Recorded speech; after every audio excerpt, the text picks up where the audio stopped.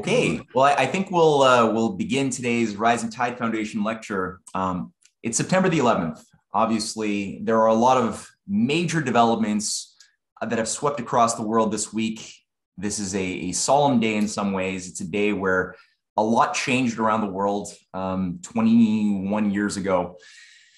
And the consequences of some very bad decisions that were put into motion at that time are still being felt. And the chances of humanity making through the current storm exist, but it requires that we have a better appreciation, not only for the recent history, but also the deeper causes of the longer waves of history, which has been sort of a topic that has been moving in and out of all of the presentations that we've been hosting over the course of the past 3 years, the Rising Tide Foundation, with our weekly lectures and our study groups and writings and everything else. The cause of these subtle waves that I think a lot of people are unaccustomed to dealing with deal really with this question of mind and matter, the metaphysics and physics, and how the metaphysics, the realm of ideas that transcends the world of change, of flux, of becoming, which is constantly ephemeral, it's constantly bounded, is there's a relationship. It's not like these are two separate universes that have no interconnection, but they have to blend and actually be understood to dance together in a very natural way. And the greatest ideas, going back to the ancient times of the writings of Plato, reading Cicero, reading Augustine, there's been the greatest of statecraft, of great thinkers, great scientists, great artists have grappled with this, and especially the relationship of how it is that ideas of truth, ideas of beauty, ideas of justice, which you can't cut in half, you can't bound them with a beginning and an end the way you can, the things like my cup or a bus or whatever. There's more of a bounding in space and time. Ideas of justice, beauty, you can't treat them the same way. But how do they interface with each other? How does one shape the other? And of course, when we approach history from a full spectrum approach, a holistic approach, we recognize very quickly that history is shaped by individuals who have ideas and translate those ideas into action, into conspiracies for good and for bad. And that the ideas that they have, the way things should be, often defines the planning of what types of futures they want to bring into being. And so history as we know it is not really the study of the past. It's a study of futures that did or did not come into being to varying degrees. And that is really, I think, the substance and soul of the drama of the past. And that's why I love listening to Marty, because Marty has tuned himself over years of diligent work to looking for drama, looking for psychology, looking for what is under the surface appearance of things. And he does it with a sort of creative zest that I find just really edifying. So I think here, Martin and I were chatting a couple of weeks ago about different possible ideas of lectures. And he threw out, amongst a whole myriad of ideas that he pitched, one of them really struck home with Cynthia, myself, Pascal. We talked about it. We're like, yes, Isaac Newton, two different paradigms. We want to see his treatment. And every time Marty speaks, there's something new that is awoken. I'm going to be, I'm sure, fascinated. I'm sure we all have fun with this. And like usual, we're going to have questions and answers at the end. So put your names in the queue. I'm not going to say anything more. I mean, Marty, go for it. Say your piece. I'm fond of saying, Matt, and I must have done it to this audience too. I do go in for a lot of repetition, that it is always terribly embarrassing to be introduced by a very dear and close friend, because they tend to boost you up so highly that whatever you say, however hard you go, you can't possibly match up to the wonderfully high expectations your friend has given for you and delivered for you. And of course, you've just done that again, Matt. But here, I want to back into Newton and Franklin. This is a concept, although I've been fascinated by both of them in different ways much of my life. Marty? Hang on. I thought my video was on. There we are. Is this better? Are we on? Yeah. Good, thank you. Isaac Newton dies in 1727. He overlaps with Benjamin Franklin, who was born around, I always do not have a head for these dates, around 1706, if I recall. And so Franklin was well aware of Newton. Newton would have had no cause to have any awareness of Franklin whatsoever. by, when he died, already one of the most famous and eminent men in the entire world. But the two of them turn out in their lives to be extraordinary complements and conflicts to each other. They are a study in contrasts, and beneath the surface, we find extraordinarily parallels as well as striking contrasts between them. And your term, Matt, before about so much of life being creative, about being a dance, about being an interplay, applies here too. We will find parallels in talents, interests, abilities between Newton and Franklin that one never thinks of. We will also find in the most fundamental and important areas, of course, they are not parallel or complementary at all. They are a study in contrasts, but more especially and fundamentally, we come back, we start as the great Renaissance humanists all did. And they took it from Plutarch, they took it from Cicero, they took it from the Greeks. Man is the measure of all things, and personality is destiny. Character is destiny, which is the constant theme of Plutarch in more than 150 of his great biographies. And this is what we find here. With Newton and Franklin, we start with personality. And personality leads us to the philosophies, the very different philosophies they each embraced, and to the life paths they took, which were totally different life paths. Franklin starts in empire and never questions it at first. And he only becomes a republican, a revolutionary, when he is already in his well, not mid, but already in his 60s, in the middle of his seventh decade of life, when only a tiny fraction of human beings already lived that long, and he also had another 25 years to go. Newton, by contrast, starts as an outsider, apparently a figure for freedom and independence. He starts as a heretic, so it appears. He starts as a heretic, and a religious heretic. It's a dark secret that he has to keep much of his life. But he steadily progresses to becoming an insider at the very heart of the establishment, and a very dark insider, as we shall see, at the heart of the establishment. Franklin is an extraordinarily modern man. You have to only go to people like Nikola Tesla and Leonardo da Vinci, and I'm open to other suggestions, but off the top of my head, I can't think of anyone else. Einstein doesn't come close to Franklin. Franklin creates not just our understanding of that electricity is a power, that it is significant, that it exists in the world. He pioneers the specific technologies of electricity, and everything that is done over the next 120 years until Clerk Maxwell and then Tesla come along and Edison, until those three giants come along 100 years later.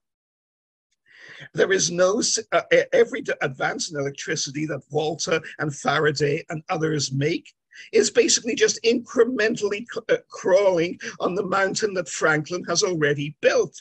He is a pioneer of the most fundamental sciences in biology, as well as in physics, as in chemistry.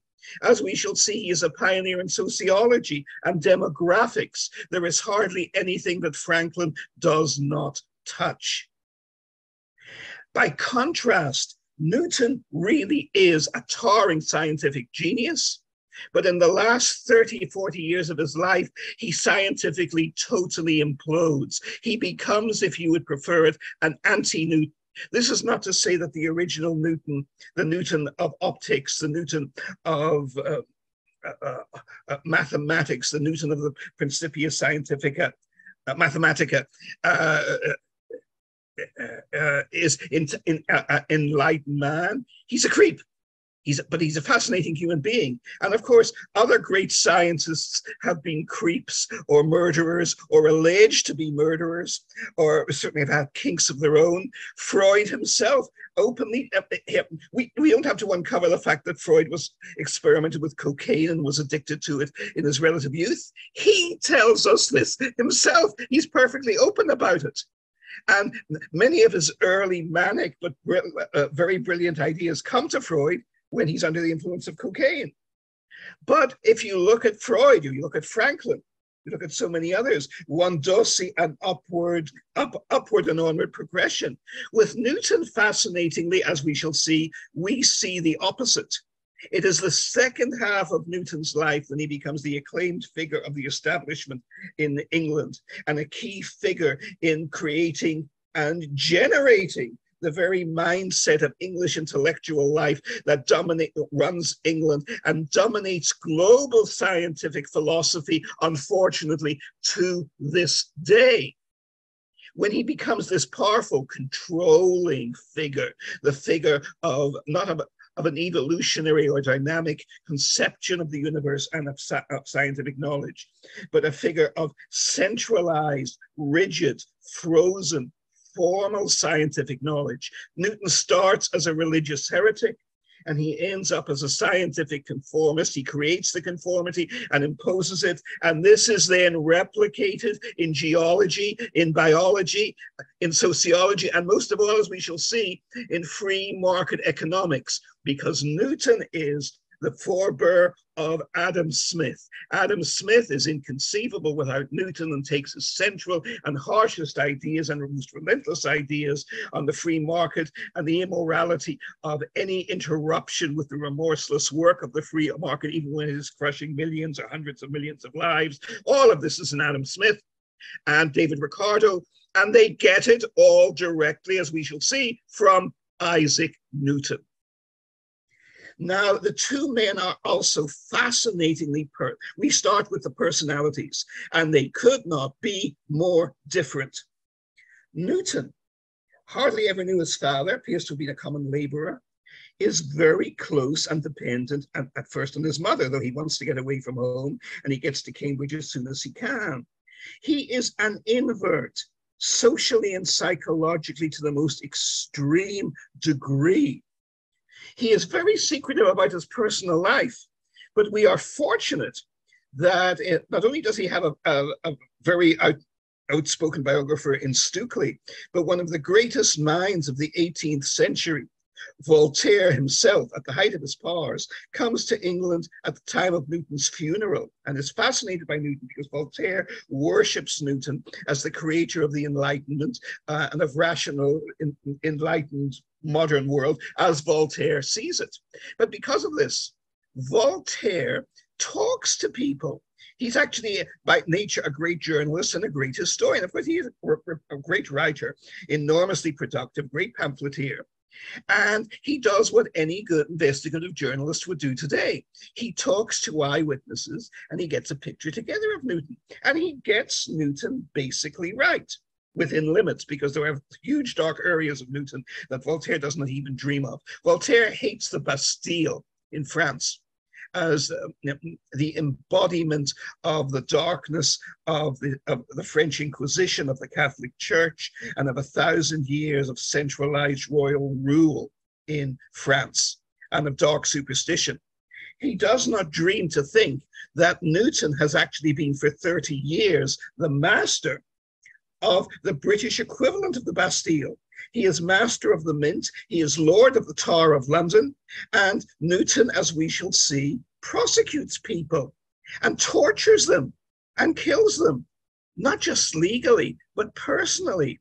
And he does not do so reluctantly. He enjoys doing it. He enjoys doing it. Newton has no romance in his life and does not want to it. He appears to have, apart from his mother, and at the very end of his life, he is looked after by a niece and her husband. Otherwise, there are no women in his life whatsoever. When Newton has a raving nervous breakdown in his 40s, he accuses another of the greatest scientists of the age, John Locke, of trying to destroy him. And how, he alleges, did Locke, one of the great enlightened figures of the era, seek to destroy him? By embroiling me with women. Embroiling me with women. Enormously revealing. What would Freud have made of Newton? What would Freud have made of Newton? By contrast, when we look at Ben Franklin, we see a figure who is the antithesis of repression. Newton, all his life, is a deeply religious man.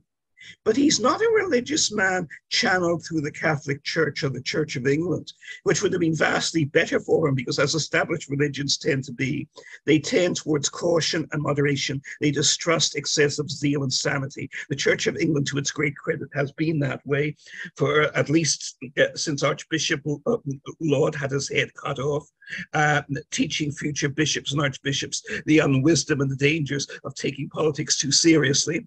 And that was already 360, 380, almost years ago. No, Newton takes his theology very seriously. When we say he is a Christian, he doesn't believe Christ is God. He does not believe Jesus is part of the Godhead. He rejects the Trinity. In fact, he believes that the idea that Christ is God is a work of the devil. But he's also professor of Lucasian mathematics at Cambridge University, which is still a very divine institution. And he therefore, in order to get on with his own career, he must hide his own heresy. So he is a master at hiding secrets all his life. Newton is not homosexual. It would be better for him if he had been. He's not, most certainly not heterosexual either. Neither of those things. And he is secretive. And he hides much more than his theology. Voltaire, it's hard to, in his innocence, have you ever heard anyone call Voltaire an innocent before? Actually, now I think about it, I think you would think it's virtually impossible. But the most brilliant and even scathingly skeptical people, it's a human nature thing. We all have our blind spots. Voltaire idealizes Newton as the embodiment of rationality, of being the pioneer of an enlightened 18th century world where you can put God and Christianity and all the old dark religions aside and have a new world based on scientific enlightenment alone, and this will do the job. And it is Newton, bless him, who brought us there. Alexander Pope, later in the 18th century, writes one of his wonderful witty couplets about Newton's conceptual scientific achievement and developing the concept of gravity. The universe was, I paraphrase a little here, so if you look back at this, but Pope is always better than anything one remembers of him. But it basically goes like this. The universe was bathed in chaos and night. The Lord said, "Let Newton be," and lo, there was light. And that is the way they saw Newton. One should add that 200 years later, one of the great English physicist Eddington added a witty verse to this after he embraced Albert Einstein's concept of theories of relativity. He said, "The devil, loath to let a good thing go, said, lo, like let Einstein be, and with a stroke restored the status quo." And with a stroke restored the status quo. We can be back in a world of chaos and confusion where even real science or supposedly real scientific theories are so complicated that nobody can understand, right? Now, in Newton's case, many of the darkest secrets of Newton's life came out inadvertently to light 90 years ago from another figure who is also, to put it mildly, controversial, who is well known to all of you, or almost all of you in this audience here. The English progressive economist and theorist, and not coincidentally, another dyed-in-the-wool Cambridge man. We will be focusing on Newton's side of the picture enormously on the University of Cambridge. Again, a striking contrast we're going to see with Franklin.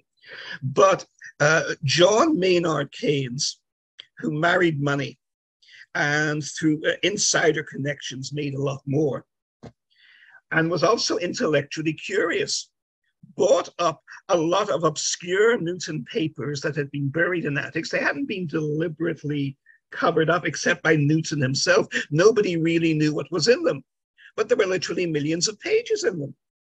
And nobody gave a damn about them. But Keynes did. He was curious and he admired Newton enormously. And what did he find to his astonishment in these papers? They weren't about science at all. They were on two huge subjects: alchemy and Bible fundamentalism based on calculations of prophecy on the end of the world and the coming of the Messiah in the book, based on the book of Daniel. Now, the book of Daniel is one of the messiest books in the Bible. It is revered by Christian fundamentalists and Jewish fundamentalists in Israel. Outside Israel, most Jews, even Orthodox ones, have no time for it at all. They just don't get into it. It's not significant for them. But I grew up in a fundamentalist society in Northern Ireland, took it far more seriously in my youth, in my 20s, than that, even into my 20s, and I'm very embarrassed to say, than I remotely should have done. And it has a destructive effect on people. The book of Daniel drives its readers mad. Because if you take it seriously, you're going up every rabbit warren of absurdity for which there is no solution. And it wasn't even written at the time it's supposed to be written. Elements of it may go back that far. But we now know from history and archaeology that the empire of the Babylonians was not remotely the way it was described in the book of Daniel. The book of Daniel even gets the details and names of its main figures wrong. The Daniel who's its hero, there is no independent evidence that he even existed. There are, of course, colorful accounts for him in Jewish tradition, but they may have come from hundreds of years later or be about a different kind of personality entirely. As best as we can tell, the real life Daniel, if he existed, was a horse trader dealing between Babylon and northern Syria, who liked to, as so many self-important twits do to this day, make himself out to have been a far more significant figure in the big capital city of Babylon when he's out among the yokels in the boondocks. Then now, and it's significant, you could say, it's the yokels in the boondocks, who both Jewish and fundamentalist Christian, who've loved the book of Daniel ever since. But Isaac Newton takes the book of Daniel seriously. And one of the things Newton never gets into, of course, it's hundreds of years after his time, is the concept of programming and the concept of how computers work and data processing. And what is one of the first and central rules of data processing to this day? Garbage in, garbage out. My wife and elder daughter are both IT engineers, and I have had this hammered at me over the years endlessly, and rightly so. If you start with false premises, and if you take stuff that is garbage, and you base your calculations on that, then lo and behold, it doesn't matter how powerful your brain is, or how brilliant you are, or how remorseless your logic is. If your assumptions and basic data is garbage, all you will get is meaningless garbage. And Isaac Newton spends the last 40 years of his life in all his intellectual pursuits. He puts all his science aside, and there is more of his paper. He leaves 10 million pages of papers behind him, 10 million pages, all of them handwritten. And more than half of them are about biblical prophecy and biblical chronologies, subjects that he either gets completely wrong or does not have the data to ever have a chance or dream of getting right. He abandoned, it's not the first and greatest of physicists, as we are told, is also the worst of historians and archaeologists. We are about to come to Ben Franklin, and we find a totally different personality, a totally different mind. Now, Newton also rises up in the center of intellectual life in Britain and Europe. He is brought, because of his precocious mind, into the University of Cambridge at a very early age. He's still in his 20s when he becomes professor of Lucasian mathematics, as I said before, at Trinity College in Cambridge University. And he really starts, and he has very good teachers there too. But one thing that is terrifying and brilliant and true about Cambridge is it can produce people of the most powerful philosophical influence and capabilities that you can even throw up your horror at, like Bertrand Russell and Wittgenstein. But it does something else. You could not have the modern world without Cambridge. You could not have modern science and technology without Cambridge, because it is where Rutherford eventually splits the atom. And Rutherford is the true father of the atomic bomb and of nuclear technology, far more than the theories of Einstein. If Einstein had never lived, because of Max Planck and because of the physicists who follow Einstein, we would still have the one real contribution Einstein makes to that nuclear development, of course, is his famous letter, which Leo Szilard, in fact, wrote for him to President Roosevelt, saying, "My God, Mr. President, if we don't build this horrible, this inconceivable weapon, the Nazis will build it first," right? But you could, where does modern physics and modern nuclear theory develop and come from above all else? It comes from the Cavendish Laboratory in Cambridge. And where does molecular biology come from? Who founds molecular biology? Francis Crick and Jim Watson. Watson and Crick. Watson is actually even the more, they're both geniuses, but Watson is the more important of the two by far, and remains through all his life. If you read, he doesn't even present himself in this, but it's inescapable from looking at his biography and his autobiography. At every step of the enormous advances we have made into mapping the genome to this day, Watson, much more even than Crick, is the driving force. But my key point here is, where are they? You find them in a couple of acres of tiny territory. The University of Cambridge is much more focused and narrow in its area than the University of Oxford, which is much more leisurely spread out and chaotic is. And this reflects the different backgrounds of both. Oxford is the city of history, politics, messy compromise, cynicism. The British cynical, manipulative, indirect view of politics and of human nature, which is hugely realistic and practical, really comes from Oxford. Twice as many British prime ministers have come out of Oxford as have come out of Cambridge. And most of the ones who have come out of Cambridge have been embarrassing political failures.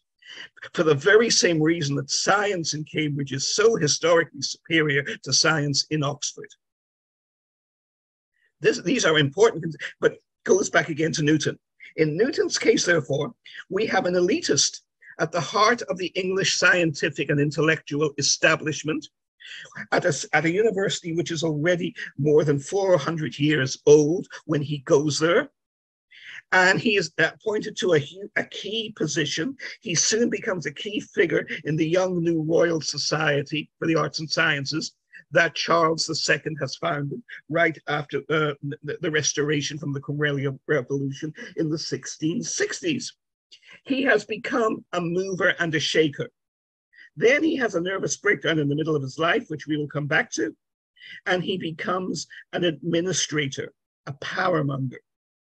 He is also a man who is only socially shy, is inadequate in interpersonal. Here is a man with an IQ that is quite literally limitless, if it was measured in conventional terms today. But his EQ, his emotional quotient, his emotional intelligence, is exceptionally withered and low.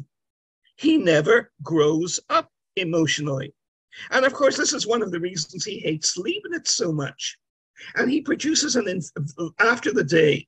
And of course, I only touch on this because Matt and Cynthia and your colleagues have done much more work on this than I have, and I fully agree with it and I admire it. But when it comes to the development of the calculus specifically, this is Leibniz. This is entirely Leibniz and much else in mathematics.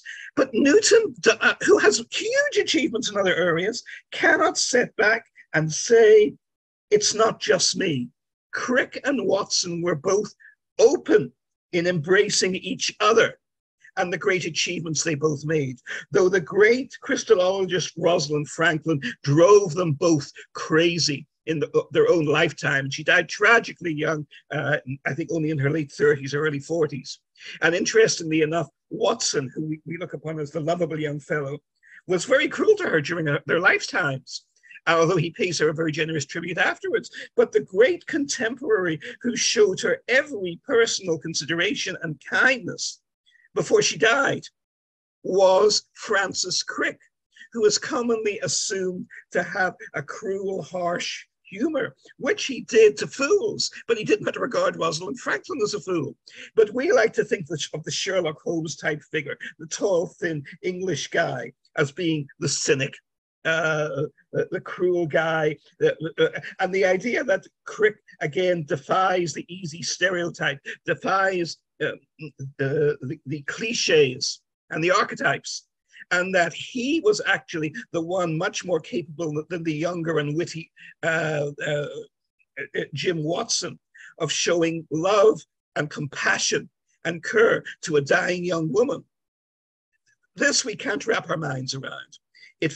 And similarly with Newton himself, the image of Newton, which Voltaire totally bought into, and was totally brought into not just until Keynes's day, but really till Frank Manuel brought out his classic biography of Newton in the 1960s. And the dating is important because, as I've said before, I grew up in that era.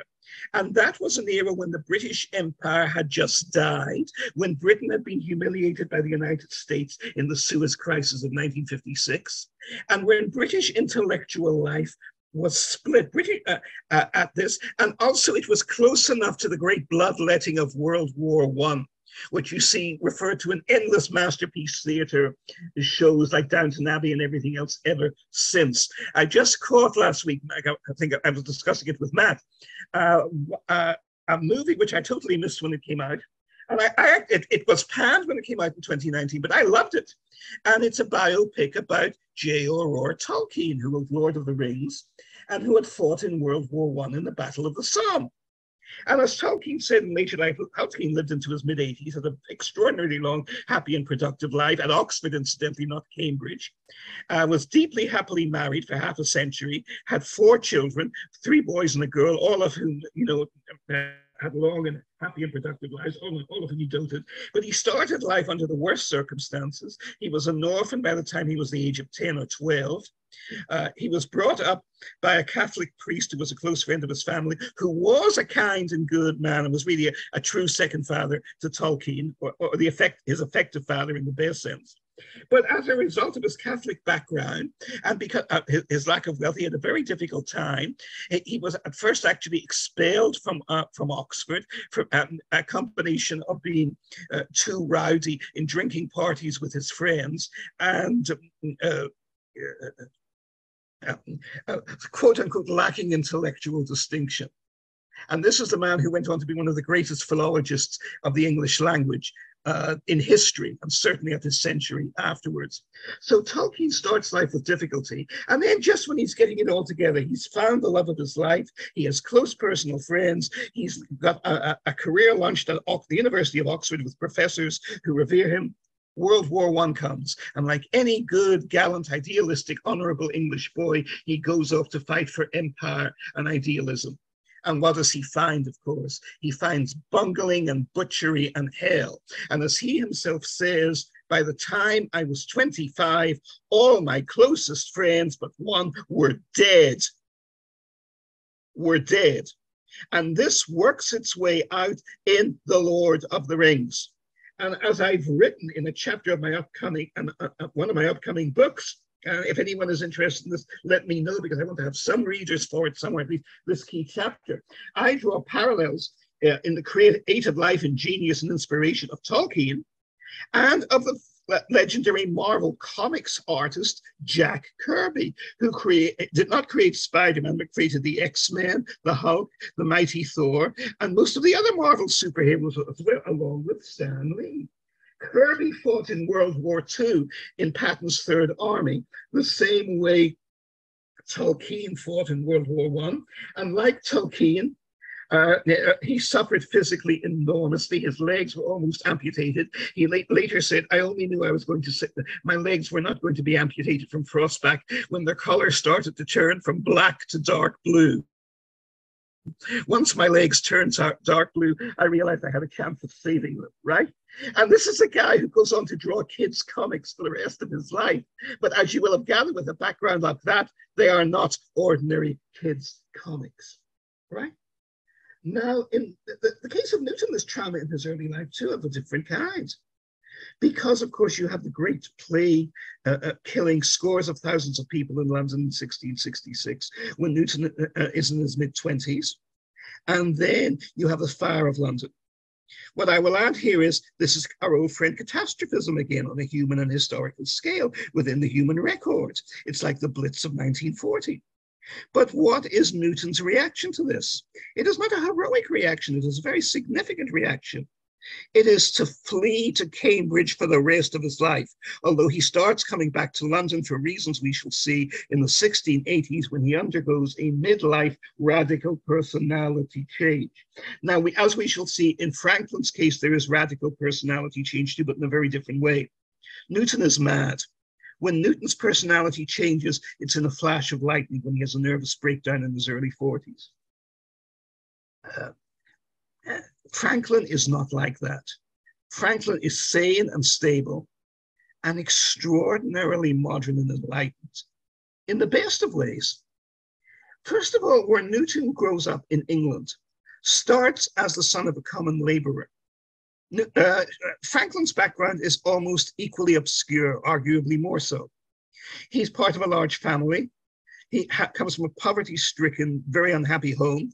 He flees it as soon as he can. He runs to the city of Philadelphia at the age of 17. He starts working in a printing press operation. He's extraordinarily bright and talented.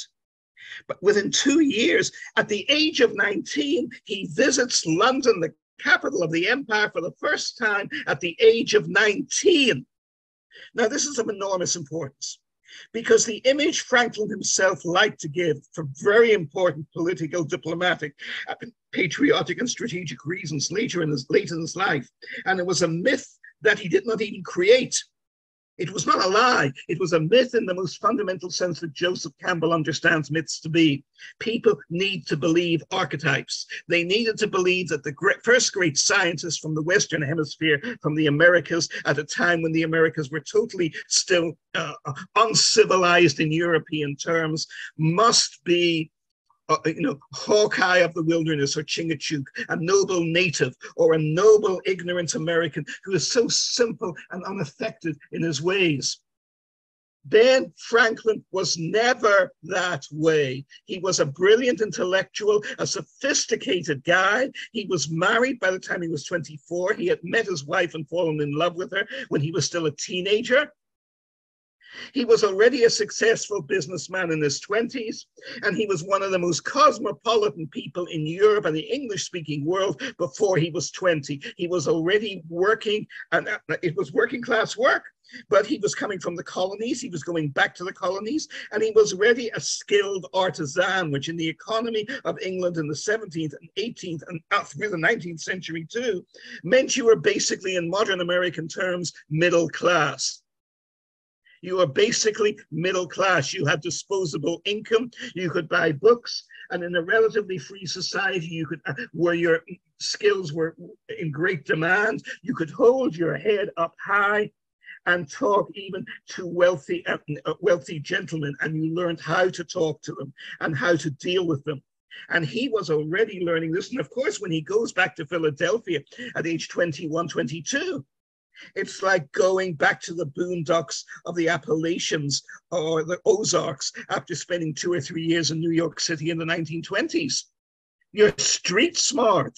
You're the wise guy. People come to you. If you want to, you can run rings around them. You're the smart kid. You're the rising star on the block. And Franklin leverages this. Franklin has the opposite kind of life from Newton. Newton is a sheltered, brilliant academic. He is such a brilliant mathematician, sucked into the University of Cambridge at such an early age. He never has to deal with other human beings. He never has to compete with other human beings. He never has to look for jobs. He never has to look for a living. He never has to worry about making a profit. He never has to be a businessman, which eventually, as we shall see, he shall pay for in an enormous way towards the end of his life. He is not a practical man. And I can assure you, Oxford and Cambridge, more Oxford than Cambridge, was very much that way when I was there in the 1960s and 70s. It has changed since, and I'll tell you when it changed. It changed when Margaret Thatcher became Prime Minister of Britain, and her old university loathed her because she refused to give it a free financial run, as all previous Prime Ministers had done. And in revenge, they denied her an honorary doctorate of law, the only prime minister in modern British history to be denied an honorary doctorate from her own old university, especially Oxford or Cambridge, was Margaret Thatcher, which, if nothing else speaks well of her, That should in a very big way, and it's enormously revealing. She believed in the free market and that people should earn their way in the world. And although she herself had never had to actually, but she believed in it with an evangelist's fervor, and she imposed it on Oxford. And the more they tried to teach her like dirt, the more she got off their funding. But they were practical. And so what did they do? They adapted. And you can even see elements of this in the Inspector Morse and Inspector Lewis British TV mysteries on public television, because so many of the themes are brilliant professors in both the arts and humanities and in the science of Oxford make new discoveries or breakthroughs. Somebody murders them for it, or somebody murders someone else to keep the benefit of it for themselves. And although the death count is much lower, indeed almost non-existent in real life, at least as far as I know, that it does catch the socio-economic reality of Oxford and Cambridge, since, especially Oxford, since Margaret Thatcher put it through the financial ringer in the 1980s. But it is only then that they started to turn their brain power into working in the free market and attracting investment and thinking to pull in that money and investment. In the Middle Ages, they understood this very well, but in the comfortable centuries of empire, especially under the Victorians, they forgot about it completely, and they wanted to forget about it completely.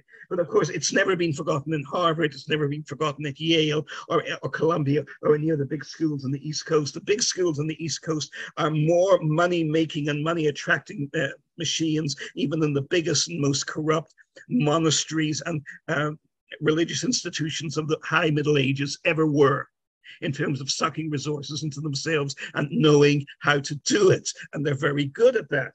Newton is part of that, but he's a sheltered figure in it for his first 40 years. So as we shall see, he makes an interesting transition too, but he never has to work in the marketplace. Franklin does. Franklin is more than that. He is the first major newspaper tycoon in American history and in Western civilized history. He not only produces the best-selling newspaper and pamphlet of the city of Philadelphia. It is not practical to have newspapers and news sheets simultaneously for all of the state of Pennsylvania, let alone for all the other colonies. Communications are still too primitive. There is no electric telegraph. Homing pigeons are a joke. You don't even have a Pony Express. The tracks on which the very badly designed carriages with their huge wooden wheels of the day jolt between towns are a nightmare to sit on. But Franklin adapts to the challenge. He has a vision and he produces literally dozens of different local newspapers. If you even look in Wikipedia, the section on Franklin as a newspaper publisher and a newspaper man is enormous. Now, as I've said before, all his life, Ernest Hemingway dines out on learning his style and his street smarts, such as they are. Really, he doesn't have any, but everyone falls for his fake macho boasting on being a veteran newspaper man who worked on the Kansas Evening Star before he starts writing his books and goes to Europe. Well, he did for 6 months. 6 months. I've been a newsman and proud of it for 45 years now, and I got into the business late. Hemingway's a fake. Franklin is no fake. Franklin is one of the first pioneers of newspaper coverage in America and in the Western world. And he discovers who reads newspapers, what they want from it, what the economic foundation is, how you can attract advertising, how to attract a reader's base. Franklin even produces the first German language newspaper in America. It doesn't last long because other people steal the idea from him. And unlike him, they really are German Americans of the first generation. So they can write in better German to a German speaking audience in Pennsylvania than he can. And actually, like any good adaptive businessman, including Donald Trump, let us note, Franklin knows when to cut his losses, so he closes the German outfit down, but he goes on to start and successfully make profits from dozens of different small newspapers and pamphleteering operations. And eventually he leverages this into one of his biggest money makers, which is Per Richard's Almanac. And like any publishing genius, he's like Henry Luce when Luce created Time magazine in the 1920s and Life magazine in the 1930s. Like Luce, hundreds of years later, Ben Franklin is a publishing and communications genius who sees the need for and the vision of a kind of publication and media outlet that everybody wants before it exists. And it makes him a fortune. Modest fortune, of course. He is never a billionaire, but he is already one of the wealthiest people in the city of Philadelphia and the state of Pennsylvania in his 1920s and early 30s. He is a self-made man. He pioneers another American archetype. And this is at the center of, so we already have entrepreneurial talent, and it now leads to a generosity of vision and political talent that goes from this, because Franklin has first of all risen by enlightening the masses. He produces newspapers, he produces information, and he discovers that there's an appetite for this and an audience for it. And he is also at heart a generous man. He has many children, though most of them die tragically young at or just after childbirth. Ironically enough, his longest living child is born out of wedlock, his illegitimate son, William, and they are deeply close for the first 50 years of William's life, until, as we shall see, a dispute about politics and ultimately philosophy too drives them apart for the rest of their lives. And this is a tremendous heartbreak for Franklin. But again, you see another contrast with Newton. Newton is a strange isolationist creep. He does not interact with other human beings. Apart from his mother, he really has no family. He does not want a family. He has no girlfriends. He has no real boyfriends either. Newton is Newton. He does not have a life outside, the raw intellectual power of whatever he's turning to. And he lives in a mind of a pure mind, which is very dangerous, because you can imagine anything in your mind, whether it is true or false. It does not have to be grounded in physical or practical or common sense reality. By contrast, Franklin rises in reality. If he did not have done that, he would have starved. He is a printer. He works with his hands. He has to get on with the people who hire him and later on with the people who he hires. He has to negotiate as an equal with other businessmen to make deals, to make the profits, to get his newspapers printed and circulated and buy the material he needs. And of course, he's also a tinkerer. Newton's genius, and it is genius, is in the raw area of the mind. He is conceptually an Einstein. He thinks with his mind. Or Russell. I'm not talking about approving or disapproving of the ideas of either Russell or Einstein, but in either case, you're dealing with people who basically live all their lives in their heads. But by contrast, Franklin, or Clerk Maxwell for that matter, by contrast, Franklin is like Edison or Tesla, either or both of them, or Howard Hughes, or the Wright brothers. He is making things. He is an engineer. He is dealing with physical reality. And this is hugely important because, of course, it makes him the greatest inventor in America, the first of America's great inventors in the 18th century, the beginning of not just the great American entrepreneurial tradition, but also the great American physical mechanical invention tradition. Thomas Edison is a direct outcome of Benjamin Franklin and of the pragmatic approach to invention and mechanics that Franklin develops. And eventually, of course, he uses this to tame the lightning, which is only the beginning of his work on electricity. John Adams, who is no scientist at all, who is much more an Isaac Newton figure, although he's happily married, and he has children and grandchildren. The children and grandchildren are prone to depression and suicide because they're as gloomy and doomy and judgmental on themselves as John Adams himself was. Adams would have been perfectly home had he been a believing communist as a commissar in the Soviet Union in the 1920s and 1930s. He is an enforcer. Now, he's an enforcer for the good guys, which is why he doesn't do that much harm in the world. But he nearly wrecks the American Revolution by his own incompetence, as we shall see. And it is Franklin who has to save the American Revolution diplomatically and strategically from Adams' bungling in the crucial negotiations in Paris for the French alliance in the 1770s. And Franklin understands this perfectly, what the problem is and how to solve it at the time. And Adams, to the end of his life, never understands what he did wrong, that he did anything wrong, or that Franklin ran rings around him. The contrast between the two of them is utterly, utterly fascinating. Utterly fascinating. Franklin is a complex man in other ways too. He is a slave trader and a slave owner in his 20s and 30s. But he doesn't stay that way. He genuinely evolves out of it. And for at least the last 40 years of his life, which is a long time, of course, he is the greatest abolitionist and champion of abolition of the evils of slavery in America. But that doesn't stop him from negotiating and cooperating in the interest of freedom for the American colonies with slave owners like Jefferson and many others too, down south in Virginia and the Carolinas. So here is a man who grows into political and human decency at levels which he had not anticipated to when he starts out. And as we shall see, Franklin never stops growing.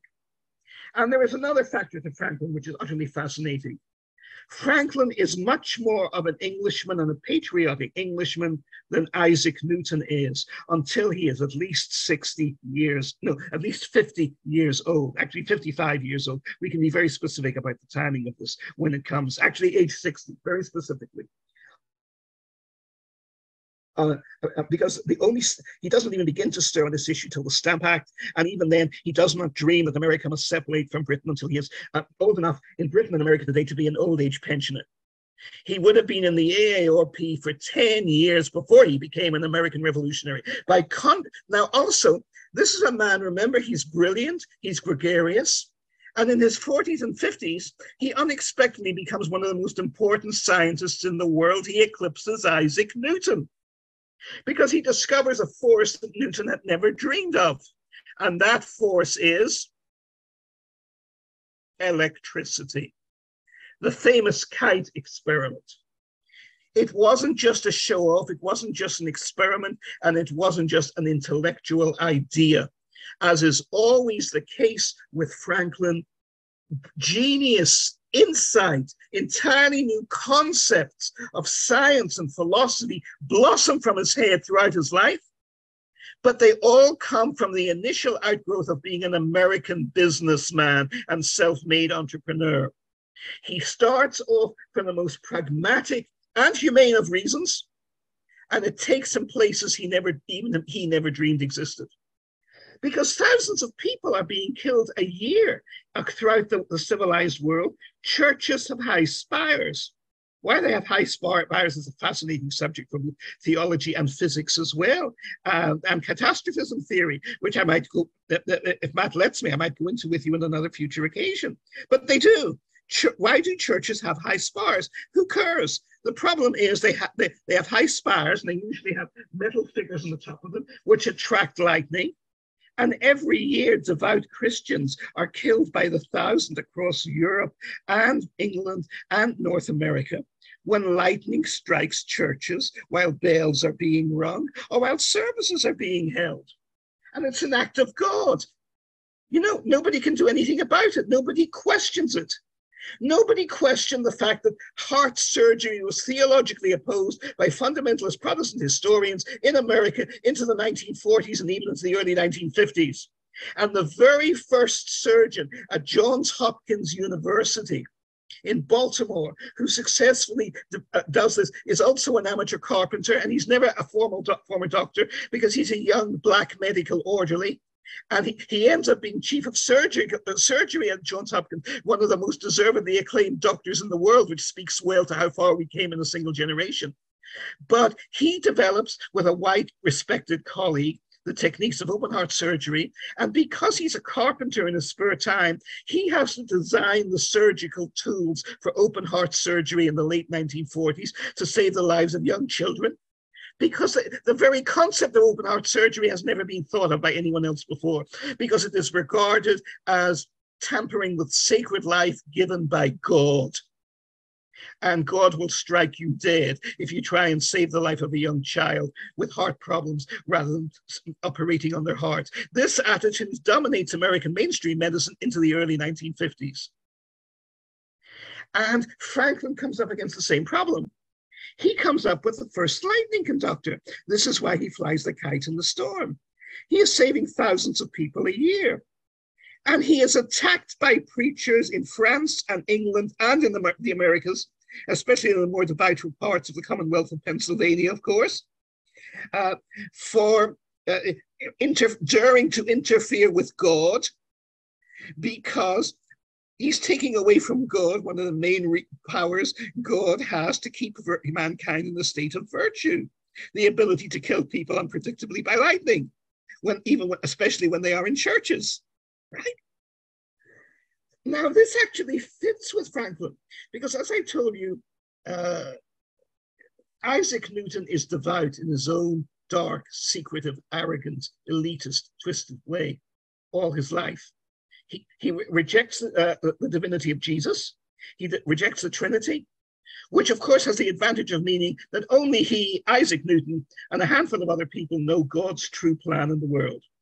Now, that's an idea that will automatically drive anyone crazy, but will also empower them very much too. I once heard a psychiatrist explain to me that the difference between a paranoid schizophrenic and a beloved religious mystic is much closer than people imagine. Both the religious mystic and the paranoid schizophrenic are convinced that they are the only creature in the universe that God cares about, that they are the center of all interest to the God of all creation. The only difference between them is the mystic is convinced that God will reorder all of the universe and reality for his or her personal satisfaction, whereas the paranoid schizophrenic is convinced that God is always going to manipulate the entire universe to trip him up and make a fool of him, that God's against you personally. The biblical writers of the Hebrew Bible understood this concept very well. There are 2 entire books in the Bible that deal with guys who believe that the Lord of the universe has gone out of their way to single them out and make fools of them or wipe them out. The book of Jonah, where the prophet hero finds God is making a fool of him at every step of the way, and he never understands the concept of mercy or the concept of interaction with other human beings. The prophet Jonah is an Isaac Newton figure. He really, really is. By contrast, Moses the liberator is, as we shall see, is a very Ben Franklin figure. He isn't. Ben Franklin doesn't start out as Moses the liberator, but as we shall see, he surely gets there. And he doesn't even make any false turnings along the way. He develops slowly and he takes his time, but he most assuredly gets there. And he doesn't just part the Red Sea, he parts the Atlantic Ocean to bring freedom for the American people, as we shall see too. Another key point of Franklin is Franklin would have loved to have had a drink with Sigmund Freud. Newton would have run screaming 1,000 miles to get away from Freud or any of his ideas. And this also tells you a lot. Franklin has been ludicrously placed in pious American life over the past 200 years as a great Christian and figure of God. He was never a Christian. He was always a free thinker. He was a Freemason from the early 20s onwards. And from the Freemasons, he seems to have taken 2 very fundamental concepts that were very crucial to his success, and neither of them has anything to do with Freemasonic ideology or the lack of it. The first is he's a sociable fellow. He's a club man. He likes, and you see this in London, Franklin always hangs out like Dr. Samuel Johnson in the coffee houses of London. He likes good company, and he likes good jokes, and he likes good wit. And in any democratic or even effective oligarchical society, you cannot get on without that. You cannot get on without that. I was surrounded at the University of Oxford in my years there, my 2 degrees, with people of the highest imaginable intellectual capabilities, with no practical street smarts whatsoever. And they were a pain to communicate with as well. You find the same kind of people in Washington, brilliant autodidacts who will know the intricacies of any issue, from balancing or unbalancing the budget to thermonuclear kill ratios and balances of terror and weight loads and the number of multiple warheads you can stick on a missile and this, that, and the other, and how to keep track of all these things, and will give you the most reliable intel and figures and revisions on them, on what we have and the Chinese have and the Russians have and everybody has or doesn't have off the top of their heads. And it is impossible to do any business with them, so they never get any higher than, being basically glorified obscure clerks. There was one fellow, an admirable man personally, but he had no friends because he spoke like this all the time and very seriously, and he never stopped for breath. So you never had the excuse to end a conversation with him. So if you were on the phone with him, you were stuck on the phone with him for 3 hours when you simply wanted to ask him what the time of day was. Now, you have no idea how horrific it is to have to contact someone like that for information, knowing that you can get the information in 30 seconds and they will take 3 hours out of your life. Newton had that negative quality to him. Franklin liked people, was interested in them, liked their jokes, was interested in their foibles. And he, as I say, he was a club man. And there was a second thing he got from the Freemasons. And this is an insight which has been popularized by one of the greatest of anthropologists, Margaret Mead. And Margaret Mead said, you can do one person can achieve nothing in the world, but a handful of people, just a handful, 5, 10, 20 people to start with as a society can change the whole world if you are motivated to do it and you go out to do it. And 200 years before she lived this and observed it, you find this in the work of Benjamin Franklin. Franklin in America, in England, later in France, is capable of transforming societies and the way they conceptualize the whole world over long periods of time. He plays a key figure in creating what is the most unexpected political constitutional masterpiece in history, the Constitution of the United States. And of course, he passes on to Jefferson and others, the extraordinary insight that is a living, dynamic, and ultimately democratic instrument responsive to the development of society and the development of people in society. The Constitution must never be complete. It must never be closed off. And he takes this to his views of science as well. He develops, there are 2 biographers, before we jump to the second half of this lecture. And Matt, I'm going on as too long as always, tell me when to slow me down. But Franklin Franklin's experiments with electricity are not just limited to developing lightning rods. The best overall biographer I have found in Franklin. He's popular, he's readable. He doesn't challenge any conventional wisdoms, but he's a beautiful writer and he's totally reliable on what he writes. Is Walter Isaacson, who significantly enough also did a biography of Henry Kissinger that Henry loathed. There was actually a reason for it. The Kissinger biography is very sympathetic to Kissinger by and large, though not uncritical of him. I mean, it points to Kissinger's warts and all. But that wasn't what Walt's great, transgression was in Henry's eyes. He relates the gossip that when Henry married his second wife and was running around Europe with her in the 1970s, it was more for show than for practice, that in those days before Viagra, he wasn't that active anymore. And whether that is true or not, Henry never forgave him for putting that in the biography. And that's important too, because as we'll see with both Franklin and with Newton in different ways. personal slights, even in the most legendary of figures. In fact, especially in the most legendary of figures, we tend to look on people like Churchill and others as godheads. Churchill, of course, was eager to do that. FDR is much more accessible because FDR never really made the mistake of taking himself seriously, which is why I think he remained sane to the end and happy to the end and so successful even to the very end. He had a large family around him, and like Franklin, he had girlfriends when his wife couldn't deliver, not even the physical goods, but the emotional goods anymore. Now, in Franklin's case, we find in his 20s, Franklin already writes an article, Advice to a Young Man on How to Take a Mistress. And his advice superficially is very conventional. And it says, well, you should really marry because he's really a proto-Freudian. He says the sexual urge in humanity cannot be denied and cannot be repressed. So in order to keep society healthy and to avoid having jealous lovers and husbands coming after you to kill you, get yourself a nice young wife early, like I did. Now, of course, this is written in such a simple, frank state that the pamphlet remains largely suppressed to this day, because the image has to be created by later generations that Franklin and Washington and most of the founding fathers were good, devout, Bible-thumping Christians. Now, they were deists. In the deepest sense, they were deeply religious and moral men.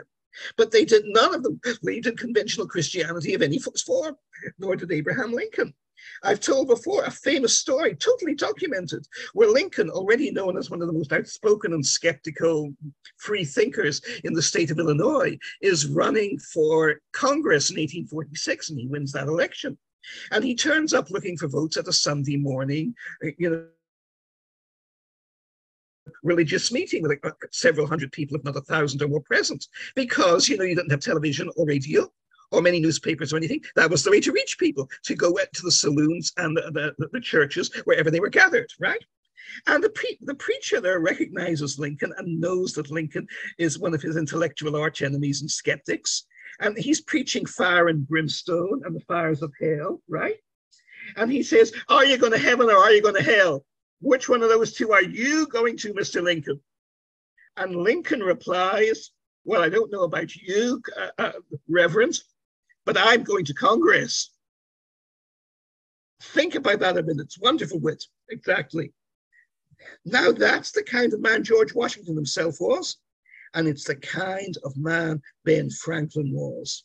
It is not the kind of man, as we shall see, John Adams was, and it is certainly not the kind of man Isaac Newton was. Basically, Newton felt everybody would go to heaven, but the far lower working class, chambers in it, while he would be up there in the Unitarian heaven, first class. He was an elite.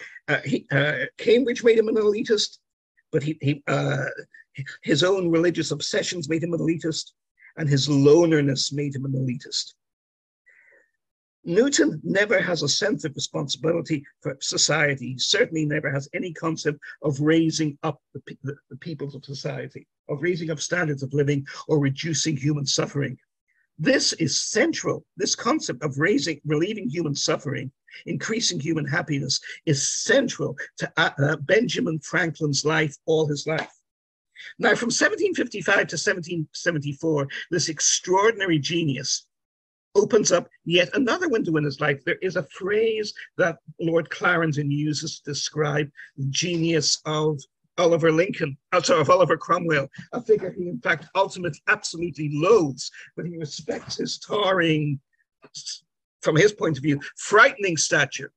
For Clarendon, who was close to King Charles II, Cromwell as a figure as terrifying as Hitler or Stalin would be to us. And he said, but he recognizes Cromwell as a political towering figure. And he says, here is this man who seemed to be an ordinary, routine gentleman farmer and country squire until he was 40 years old. And 20 years later, he's one of the most powerful human beings on earth. He is the creator of the British Empire and the Lord Procurator of Britain, right? And conqueror of the nations of Western Europe whenever he cares to do it. And how does he explain this? Clarendon says, about Cromwell, he appeared to grow new facilities as the requirements for them arose. Whenever a challenge came up, He simply rose to the challenge and showed levels of ability and capability nobody dreamed he had had before, and he did not dream he had himself. Now, on this one, I refer to any of you here who have not seen or even forgotten or haven't forgotten, because I just like to be rewatched myself, the lecture I gave for, bless you, Matt, for you in Rising Tide on General Grant, a man who appeared to be a total mediocre failure in the world until he was nearly 40 years old. And he goes from about the age of 37, when he literally does not have a pair of shoes he can wear without holes in them, to 3-4 years later, he is Lieutenant General of the Army, commanding all the entire armies of the United States, a position that only George Washington has held before him. And he goes there from having no shoes on his feet in 4 years. And as I said, nothing like this has been seen in history before.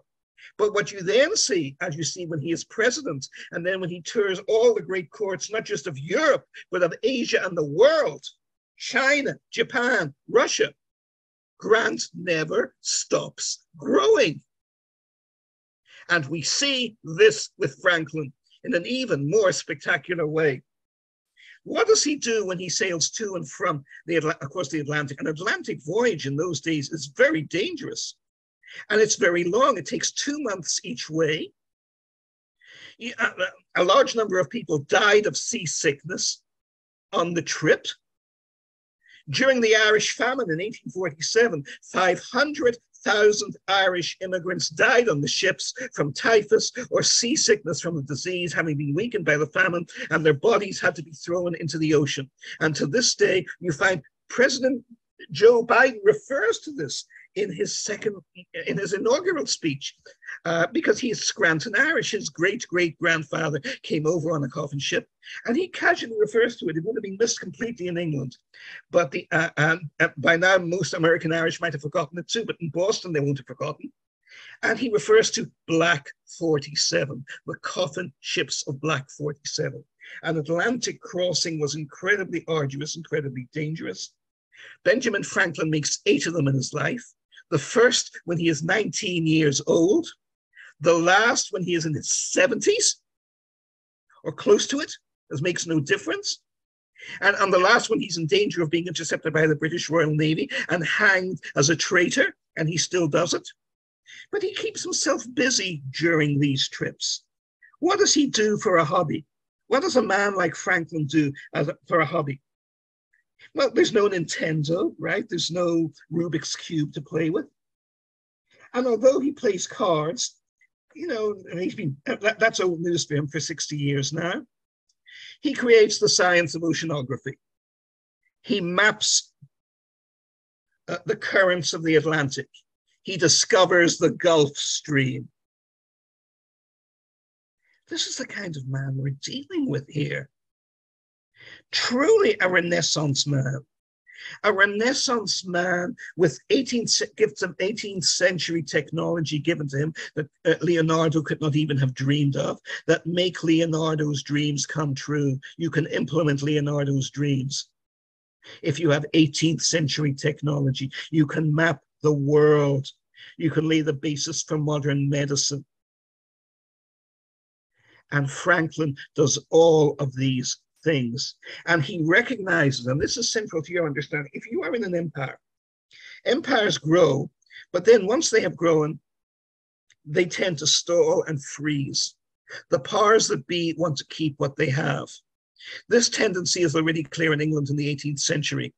Ironically enough, the American Revolution renews the British Empire because the British lose their main empire, and therefore, wanting an empire and being aggressive, confident carnivores with modern military technology, they go out and make an even bigger one for themselves. They lose America, they take Australia.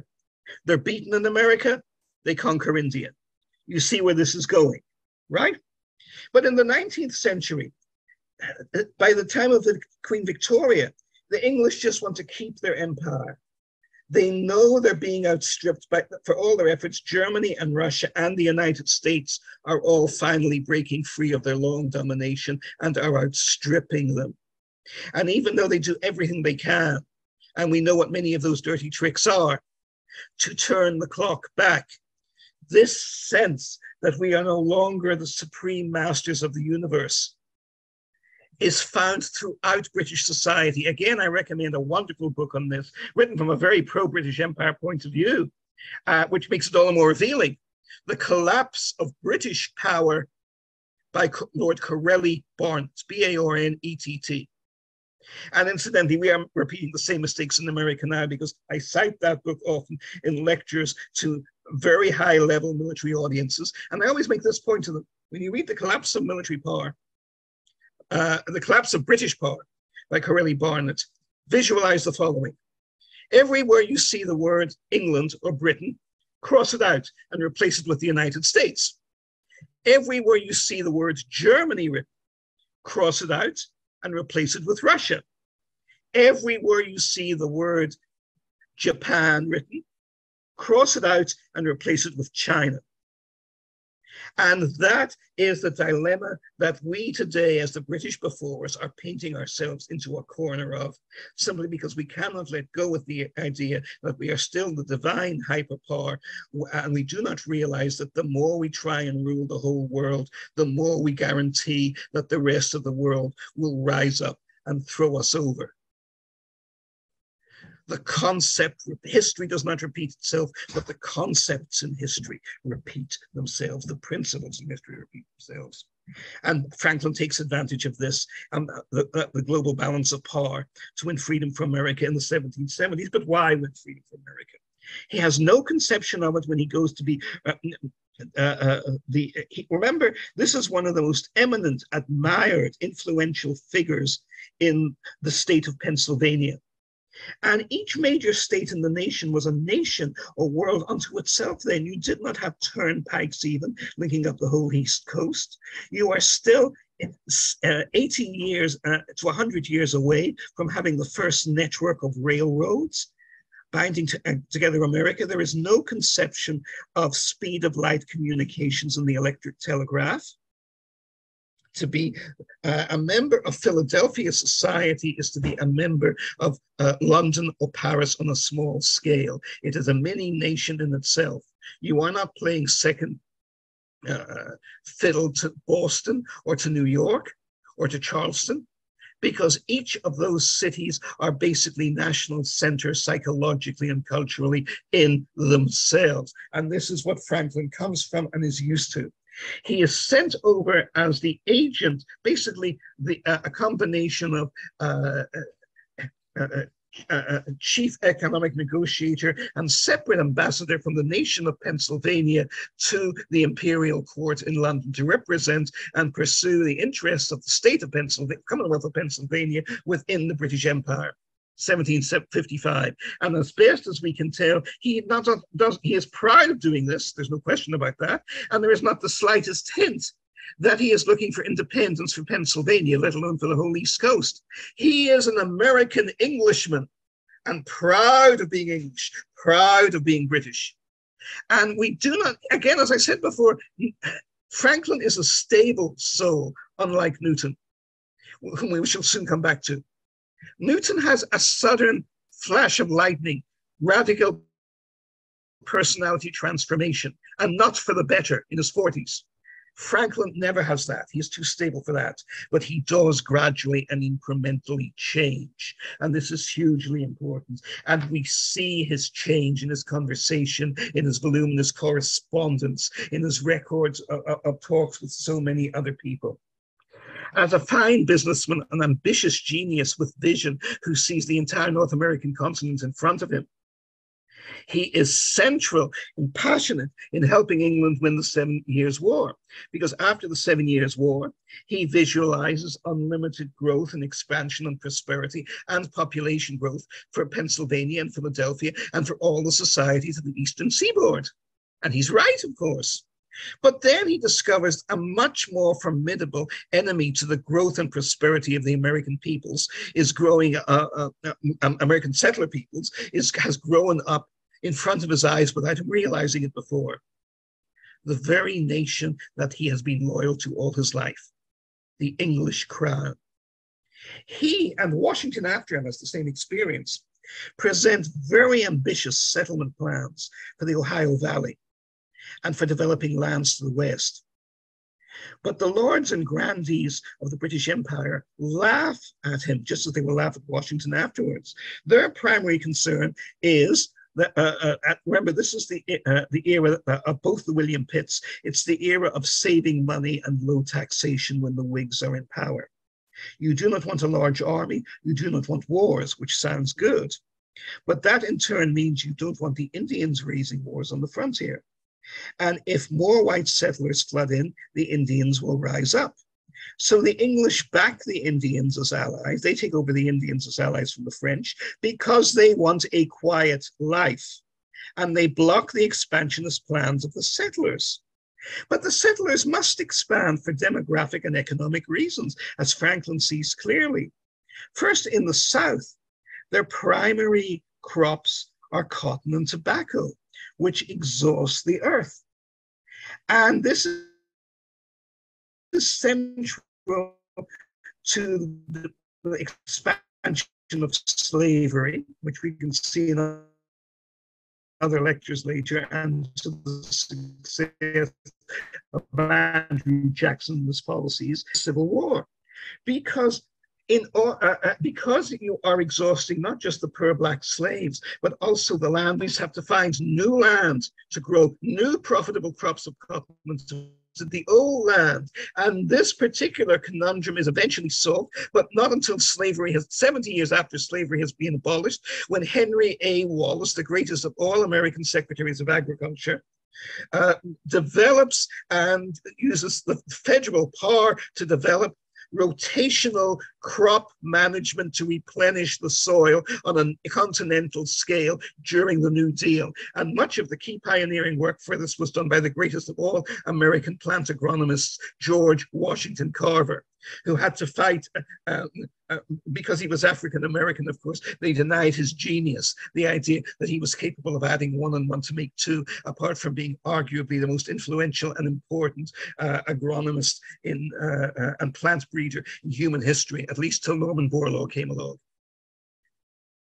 But Franklin foresees this problem. Therefore, he perceives westward expansion is essential for the continued prosperity in both of the colonies. And secondly, he is the first great modern demographer.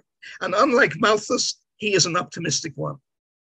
He is producing calculations that an American society with a population of 1 million people, less than 1 million people when he is born in his own lifetime, will become an enormous power, wealthier than all the nations of Europe combined, with a population of 100 million people and more. And he is doing these calculations in the first half of the 18th century, based on exact existing figures of population growth.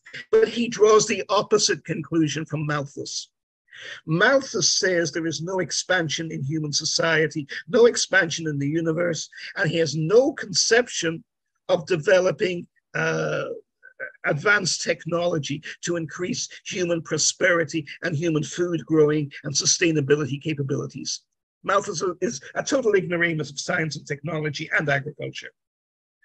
Now, Franklin would be the first to claim that he has no knowledge of those things in this very self-deprecating way, which of course is another American style we later see in Mark Twain and many other great American writers and philosophers, pretending to be dumb when you're not.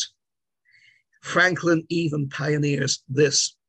But what Franklin recognizes, and is the first great American thinker to recognize, again, is what Edison sees after him, and of course Tesla, and even Ford before Ford goes mad for Hitler.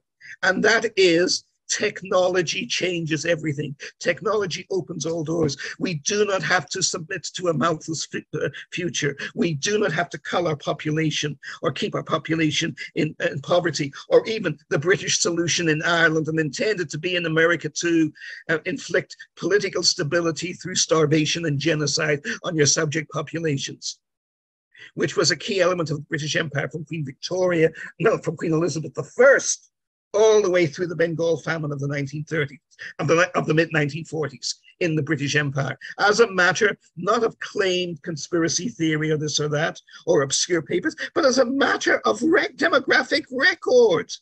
As a matter of demographic record. And Franklin is overthrowing that dark orthodoxy of Malthus before Malthus is even born. But what this steadily, he makes another discovery in London. Remember, what's the real secret of a great scientist? It is not to be a Newton. It is not to come out with great conceptions mathematically in your head, whether it is Einstein or Newton. It is to keep your eyes open and look at the world around you and see what is there and what is not there. One of my favorite modern comic books is the Astro City series by the great writer Kurt Busiek. And he has a sub-series in which he has his own version of Sherlock Holmes or Batman with a dark secret of his own, which I don't want to give away for you because you should read the comic book for yourself. The book is called Confession. It's just a sheer joy. And the hero is a Sherlock Holmes type detective. And his secret hangout is in the huge fog-covered, gloomy cathedral in Astro City. And that's where he has a secret cave, his bat cave, or his confessor cave, so to speak, from which he wages his relentless war and crime. And just as Batman has Robin, the confessor adopts a boy sidekick to be his, disciple and eventually successor. And he calls him, therefore, Altar Boy, right? Instead of Batman and Robin, you have the confessor and Altar Boy. But he's teaching Altar Boy because he's a sound Catholic Christian, as well as being a Sherlock Holmes deductive detective. He teaches principles of logic and reason from Francis Bacon.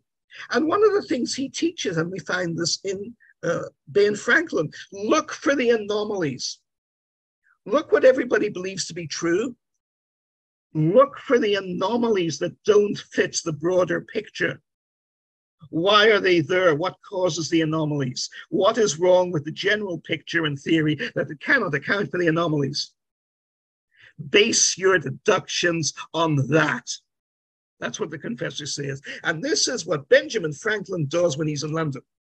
Because he goes to London and loving England as the font of civilization, the root from which the wonderful society and free society of free men and women living in modest prosperity with unlimited hopes and futures in the colonies come from.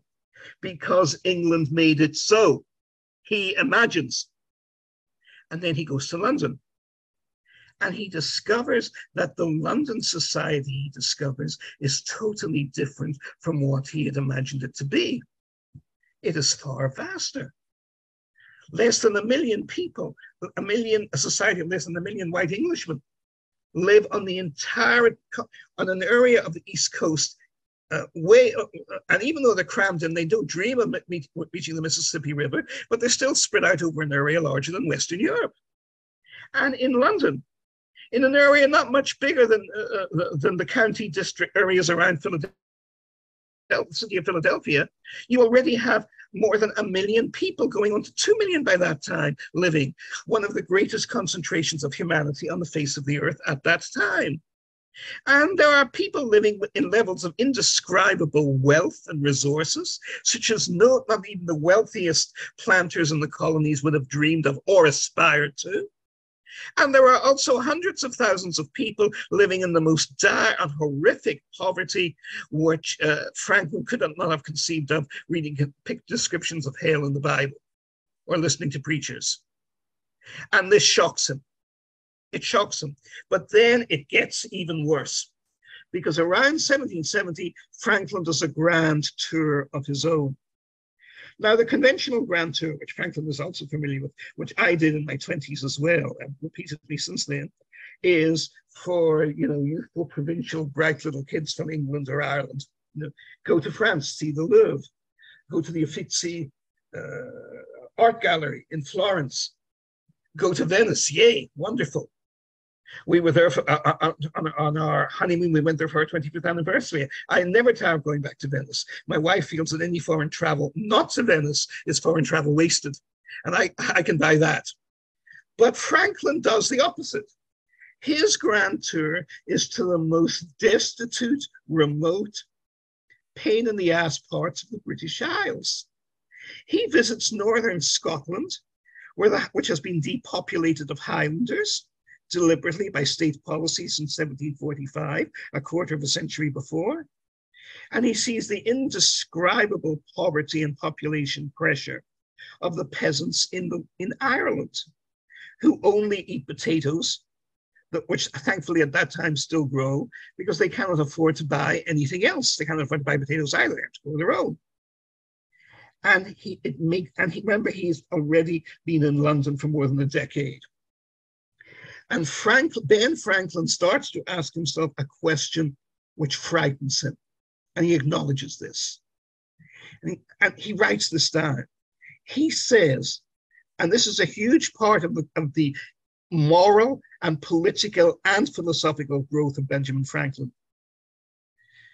Will the policies that were deliberately used to create such an extraordinarily widespread suffering in the interest of the center of empire and of wealth and of capital in London that were inflicted on the peoples of the north of Scotland and Ireland, who were defenseless against them and could not fight back and could not defend themselves? Why, when we live in our happy cottages and security and little farms in New England, in Pennsylvania, and in the Carolinas, of course, even there, having been a slave owner himself and slowly coming around, in fact, liberal policies in Britain helped enlighten him as to the ultimate moral evils of slavery, because England does abolish at least the legal trade in slavery in 1778, rather than everything else with the history of the British Empire. There is an enormous amount of hypocrisy and self-interest involved with this. But in the way that, we can go into that later if you like, but it is actually peripheral to our central concern. And that is, Ben Franklin is horrified at what he sees in the Highlands, horrified at the human suffering he sees in Ireland. And he starts asking himself, first of all, do I, living as happily and as comfortably as I do in the Americas, can I afford to turn my back on such human suffering and be oblivious to it? The mark of the righteous human being through all ages. And then he goes further, and it's a much more frightening thought. Can this strike home to us? I left an unhappy house at age 17. I came to the city of Philadelphia. I became a skilled tradesman already at 17. I could earn my own way in the world. I could eat 3 full meals a day and pay for comfortable lodgings. I had drink, I had friends, I enjoyed my life. I had bright prospects ahead of me. What will happen to us in America if the same power that has inflicted such suffering so deliberately and relentlessly for generations in the case of Scotland, and for centuries by this point on the peoples of Ireland, turn their interest to New England? And my God, they are starting to do so. They are imposing taxes on us. And I now see that it is precisely through the imposition of excise that they have the power to prevent industry from developing in Ireland as it is doing in the canals of England.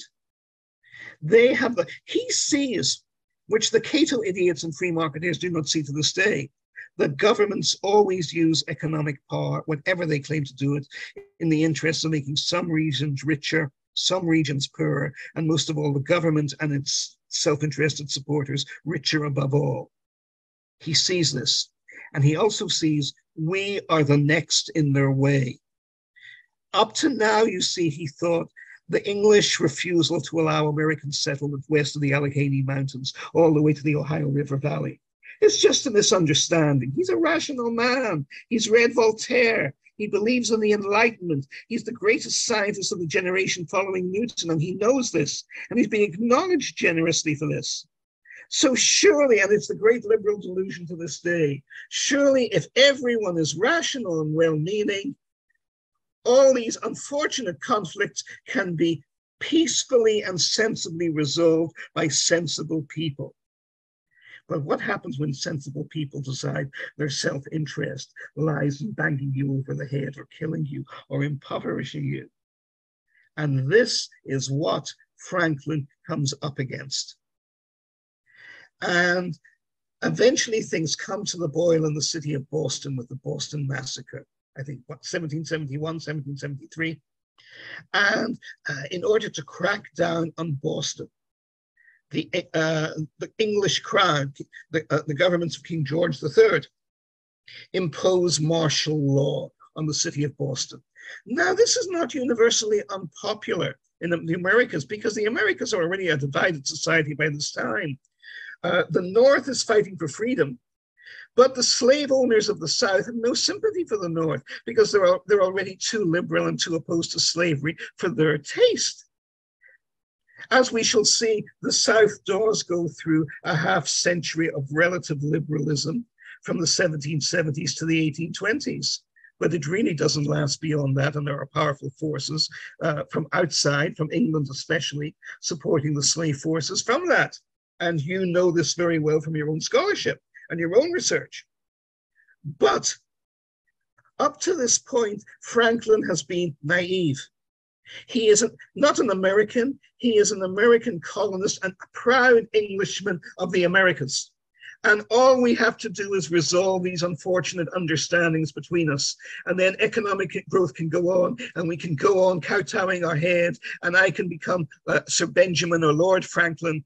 And it's gradually brought home to him. First of all, he's a country bumpkin. Actually, I discovered this half a century ago as well. I was being Jewish was no problem, but I was far too Irish. I was far too outlandish and colorful. Not even for wealthy or established English people who feel threatened, but for middle-class Northwest London Jewish snobs. No time for me. Forget about it. I could not be taken serious. You come to America, nobody cares what your background is, or Canada at its best. But in my time, even while general British society was as tolerant and generous as it has ever been, and that's saying a lot, it was admirable.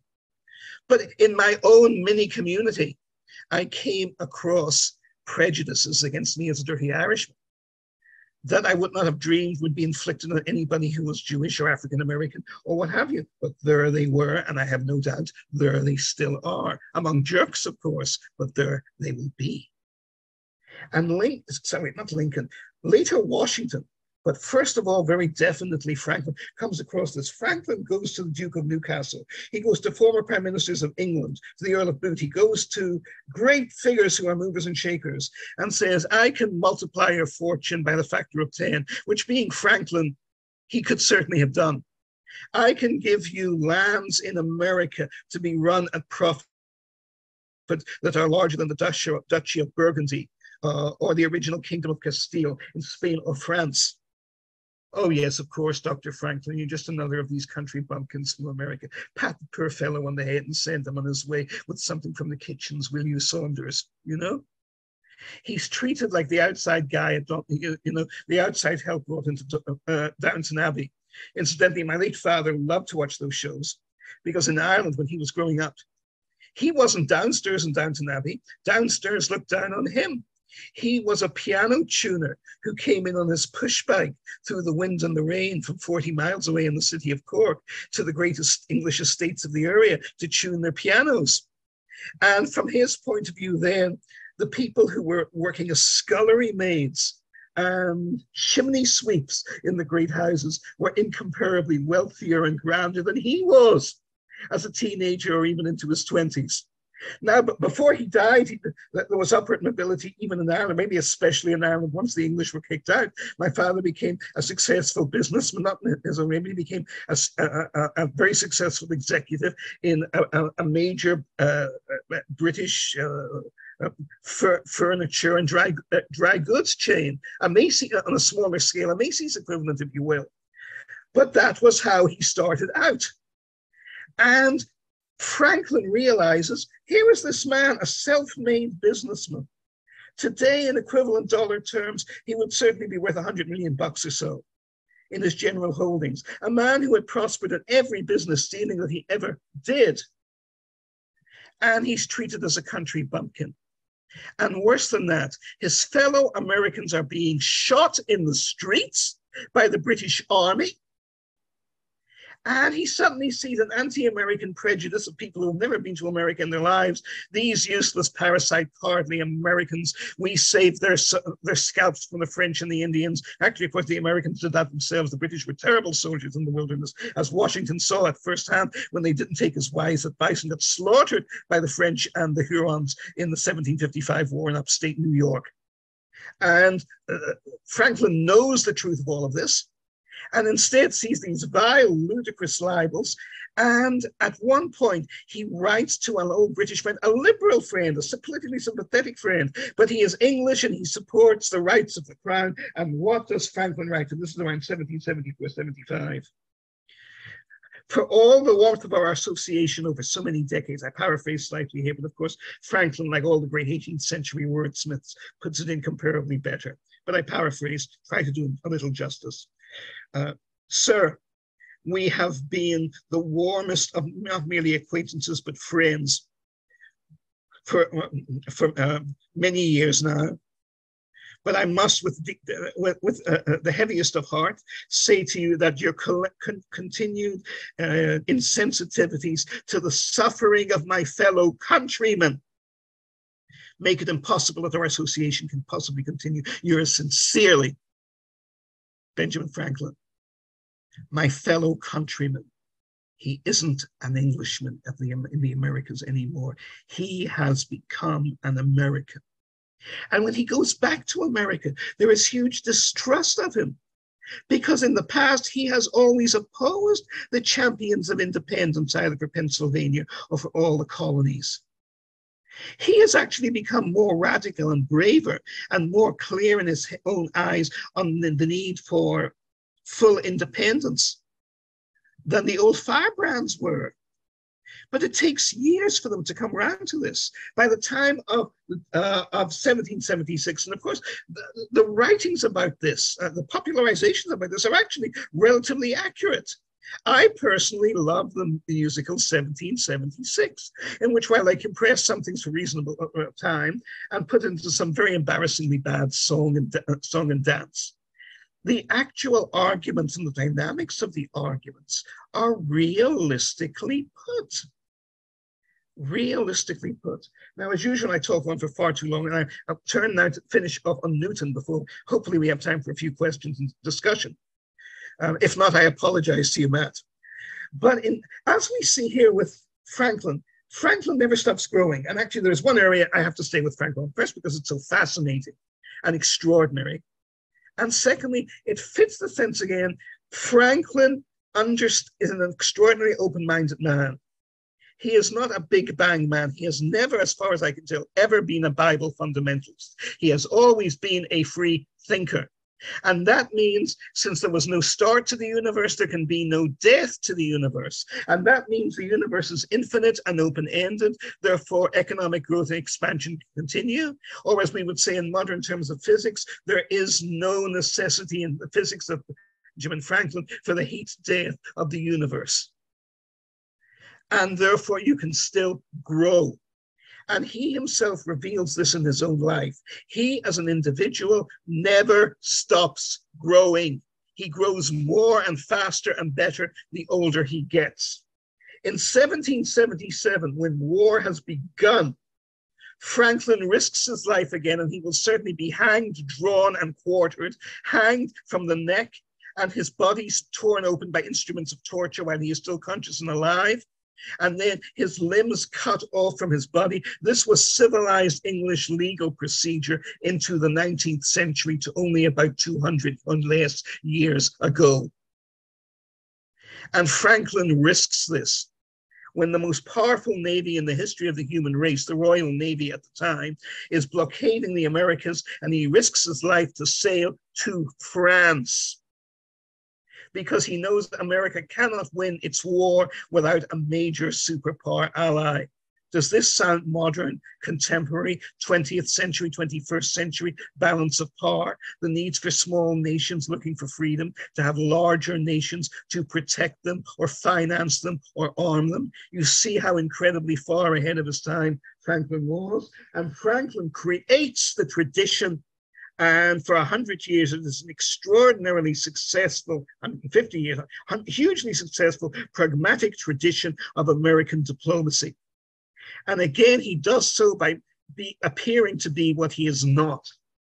Franklin is a most sophisticated man. He has visited London for long periods, for 4 periods in his life, including a 20-year period. He has been an honored member of the most eminent intellectuals and scientists in London and Birmingham. He is a driving figure in the Lunar Society with Dr. Priestley. They have openly discussed the possibility of biological life on other planets of the solar system and further out in the universe, and what form it will take. They are the most rational of people.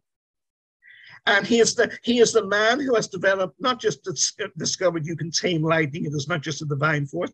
He has come up with the laws of lightning. He has invented the first batteries technology. We could do with him today when we desperately need batteries to be upgraded, to be more effective in our battery-run cars, which is the great limitation on electric powering cars to this day. And what do we need? We need somebody to question the fundamentals that we are trapped in that technology as well. And Franklin was always that way. But this is not the way he is seen when he comes to France. When Franklin is in London, he dresses impeccably. There are many impressive paintings of him wearing golden pince-nez, wearing a wonderful, stylish 18th century blue suit with gold and scarlet trimmings. He is he can be a fashion horse and enjoys it. But he finds in Paris, they love the idea that he is a simple he is Hawkeye in the later terribly written romances of James Fenimore Cooper. He is the simple countryman, the honest bumpkin, the guy who isn't very bright, but I tell my truth. And this remains an enormously potent figure in America to this day. Joe Biden plays a version of this. So did Donald Trump. His version being from the work, I'm the local, Trump is a billionaire, the son of a multimillionaire. But his self-image is of, I'm just a working guy from Queens who likes to help out with the Worldwide Wrestling League, right? And of course, you don't see this in Franklin Roosevelt, but you see it in Eisenhower, a brilliant, subtle intellectual who was one of an extraordinarily accomplished Washington insider and planner from the 1930s onwards, the right-hand man of the Chief of Staff of the United States Army for a decade through the 1930s when he was still only a major. But Eisenhower liked to come across as the simple fellow who just liked to read Westerns. And the New York liberal intellectuals were so stupid, they fell for this view, and they always underestimated Eisenhower. As with Lyndon Johnson, a figure I do not like, but certainly a profound, significant political figure. He loved to come across as a Texas country bumpkin when he was anything but. But who pioneers this fake working class persona in American politics? Franklin again. And he does so not for an American audience. He does so, they know he's the greatest intellectual in America, the greatest scientist America has ever produced, their most important political thinker. Washington hugely respects and admires Franklin, and Franklin returns the favor, which is revealing too. Franklin does not look on Washington as a butcher, as a guy who drives out the Indians, which is in his own way he does, or just as a stupid, thuggish soldier. No, although they come from totally different sides of colonial society, they each see the quality in each other and think the world of each other to the end of their lives, which I think is hugely revealing and hugely impressive on both their parts.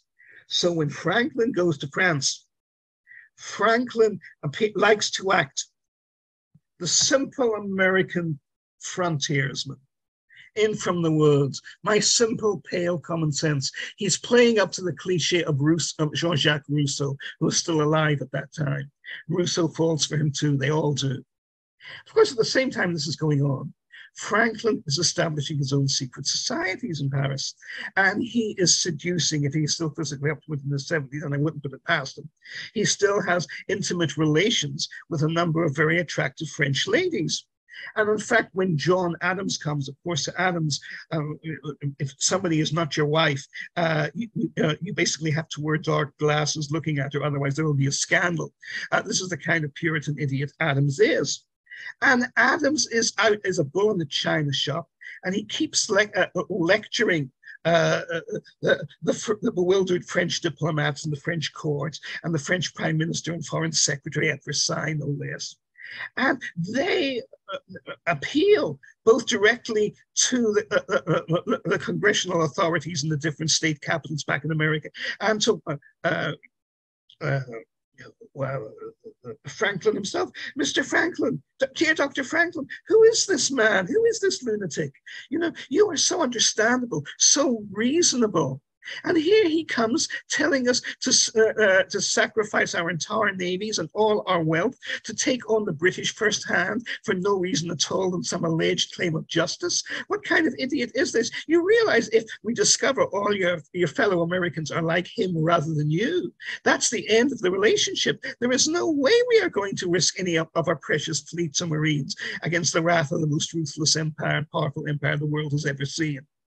And Franklin rightly takes it seriously.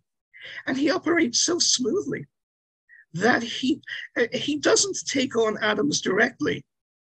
He simply suggests to the authorities back in New York and Philadelphia and to his own key contacts in the Congress.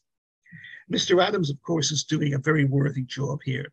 He works much harder than I do, which is true. Adams was a master at producing endless effort and work to produce only negative results from it, to dig the hole he's in ever deeper. Would it not be wonderful if we can send them off to have equally wonderful and brilliant success from the Tsarina of Russia? Let us there send him to St. Petersburg up in the Baltic, and he can stop off and talk to the Elector of Brandenburg in Prussia on the way back, and then spend another couple of years cementing our alliance with the Dutch at The Hague in the Netherlands. In other words, get the damned fool out of the way as quickly as possible for at least 5 years. And Adams, of course, being the vain, pompous, repulsive little shit he is oblivious to all this. And he writes to Abigail, look how highly I am thought of. You know, my work here is so acclaimed back in Philadelphia by the Congress. They are sending me off to perform similar wonders in with Catherine the Great, with the Tsarina in Petersburg. Why, I am sure I will have to be there for another 2 or 3 years. How our affairs can possibly survive with that drunken retrobate and romancer of women. Dr. Franklin here, I do not know. I must tell you how much he has disappointed me. I had the highest regards and expectation of him by reputation, and instead he spends all his time doing nothing except flirting with the ladies. Adams is the kind of fool, and Jimmy Carter was like this too. And we see so many of them in politics. And I fear Liz Truss will be the same for the Brits, that they mistake stupid activity for achievement, not realizing they are just digging the hole deeper for themselves. Somehow, Stephen, I have the impression you have come across 1 or 2 people like that in your time. The light of understanding, man, is in your eyes. And Franklin, who, remember, is now in his 70s, he's in his 8th decade of life. Apart from me, he's probably the oldest person at the seminar if he was around here now. And he knows that there are times, as with a farmer, you have to let the fruit or the crop grow, put down its roots, spread its leaves, get some more sunshine in it, keep watering it. Too much action too soon can ruin the whole show. And this is a crucial lesson in diplomacy to this day. Otto von Bismarck understood this. He had made himself a close personal friend of Tsar Alexander II, of the future Tsar Alexander II of Russia, when he first went to St. Petersburg as the minister from Prussia in the early 1850s. The Tsar was still only the Tsarevich then, a liberal, idealistic prince who nobody paid any attention to. And nobody paid any attention to Bismarck because he was seen just as a young, hard-drinking, boisterous extrovert Prussian, and Prussia was nothing to begin with, so I take this clown seriously. So behind the scenes, they put together 20 years and more. In fact, 40 years. It continued until Bismarck was driven from power.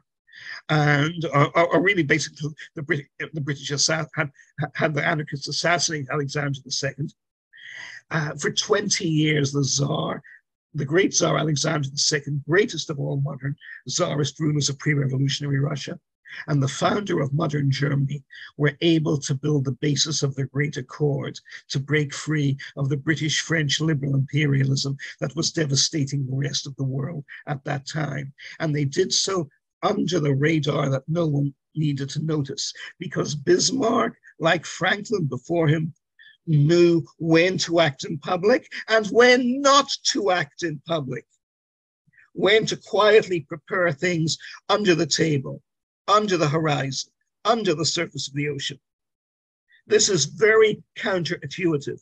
In every history that you will read of diplomacy or modern history, the heroes are always the guys who make the alliances, the guys who start the wars and finish the wars. It is never the people who play for time. And a very Chinese approach, as in the game Go, you build your constellation of allies and alliances so that by the time conflict comes, it's irrelevant. You have already strategically won. Now, I don't believe Franklin would play chess, which is a very overrated game. I maintain that the greatness of American strategy and diplomacy comes from the mastery primarily of poker and secondarily of bridge.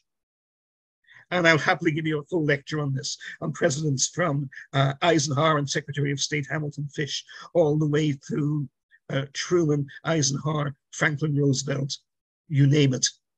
And they don't play cards anymore. It's not seen as intellectually respectable. No, you have to study foreign relations, which is why we're in the appalling mess we are. And you have to be confrontational. And every one of them wants to have wet dreams, imagining that Winston Churchill waving the flag in 1940, when the whole theme, as I've discussed before in made future lectures, the whole theme of Winston Churchill's life was he was demolishing the British Empire and the wellsprings of British power, when the old fool imagined he was building them, but he hadn't a clue what they really were. Franklin is the opposite to this. Franklin builds so well that we are still, in both Canada and the United States, benefiting from what he built to this day. Now, a final word or two on Newton. There's more to be said on the final one. I have to squeeze it in. Newton has a nervous breakdown in his 40s. As I said before, he becomes a paranoid schizophrenic. He has almost no friends, and he turns on the handful of friends he has, declaring that they're out to destroy his soul. How? By making him interested in women, by trying him to get a date, in other words. Exactly. I mean, do you really need to go to Dr. Freud to deconstruct this? But there is a happy ending for Newton. Not really for everybody else, but for him. Because he comes out of his nervous breakdown and being depressed, when for literally days and weeks at a time he would eat hardly anything and simply stay in his room in total isolation in Cambridge. It is a new, more extroverted Newton. He goes up to London. He uses his legendary scientific background to get a public position for himself. He even sits in Parliament as a member of Parliament on 2 separate occasions. And for 30 years, up to his death in 1696, he becomes first the ruler of the Royal Mint of Britain, in charge of the currency of England and the British Empire. And it is not just an honorary position, because the position is an executive one. The Crown is looking Newton is an alchemist, and this is well known. He is obsessed with the smelting and purity and transformation of metals. So what better man could you have to detect counterfeit money? But he goes beyond this. He wants to be Sherlock Holmes, or rather he wants to be J. Edgar Hoover and Lavrenti Beria at the same time. He becomes the secret police chief of England. He is in charge of identifying counterfeiters and arresting them and interrogating them. What does interrogation in 17th century England by the Crown mean? It does not mean being politely visited, as I have been, by the FBI. on this or that and asked questions, which I can assure you is not the most reassuring of experiences, even when they're at the most polite, or perhaps especially when they're at the most polite. No, there's a little bit more to it than that. There is no constitutional amendment in 17th century. How could there be? There is no constitution. There is still no constitution in England to this day, which is very convenient. Which means there is no ban on behavior of cruel or unnatural punishment.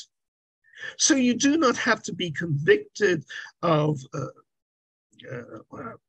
counterfeiting to be tortured at the rack, to be tied down and have your limbs torn until they can actually be torn out of your sockets. We have no direct documentation Newton ever ordered that, but we certainly have documentation he attended such interrogations routinely and regularly over decades at a time, and he appears to have enjoyed doing so. He had a zeal, an entheus, he had a zeal for the job.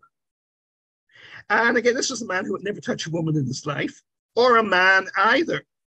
But obviously, again, Dr. Freud would not have been surprised at what he saw here, or maybe even Freud would have been surprised. But what we see here is actually consistent with his vision of gravity, which I think I want to close on, because the 18th and 19th century industrial revolutions and the technologies that built them are based on the science and the physics of Isaac Newton. They are based on the steam engine. They are based on generating steam. They are based on digging out coal to heat the engines that produce the steam. Now, engines can produce far more raw power than human beings or horses can do before them. But they have to be coal has to be mined and transported, especially in the days before railways, in dirty physical conditions. The smoke from the chimneys destroys the health of millions of people in the city of London and of countless millions in other industrial conurbations around England and wherever the Industrial Revolution comes. And this dilemma continues in the world even to this day. In other words, the physical science and technology based on the understanding of gravity is a physical technology based on hard work and the industrial enslavement of people to tasks they do not want to do. This again brings us back to our other old friend, George Orwell, who visited coal miners digging mines in pits in the north of England and in Wales, and asked himself coming out, is the only way for civilized human society, such as you and I, as middle-class book-reading intellectuals, enjoy, that we have to send 15-year-old boys and 60-year-old men dying of cancer and of diphtheria and of tuberculosis down these dark pits where huge caverns will collapse on their heads and entomb them forever, hundreds of times a year? Orwell is still asking these questions in the 1930s, when the world that created them is already up and running 200 years before as a direct result of the physical discoveries of Isaac Newton. By contrast, what do we find from physical discoveries of Benjamin Franklin? And remember, Franklin does not just stop people in churches being electrocuted and therefore deprive the Christian God of his best means of creating martyrs among the faithful. He goes out of way to develop laws of electrical induction. He discovers things that we now know were later incorrectly attributed to Volta and to Faraday and to scientific pioneers who only are 100 and 150 years later in his footsteps. He develops the basics of battery technology and the principles of transmission of electricity. In other words, everything that flows from Edison and Tesla,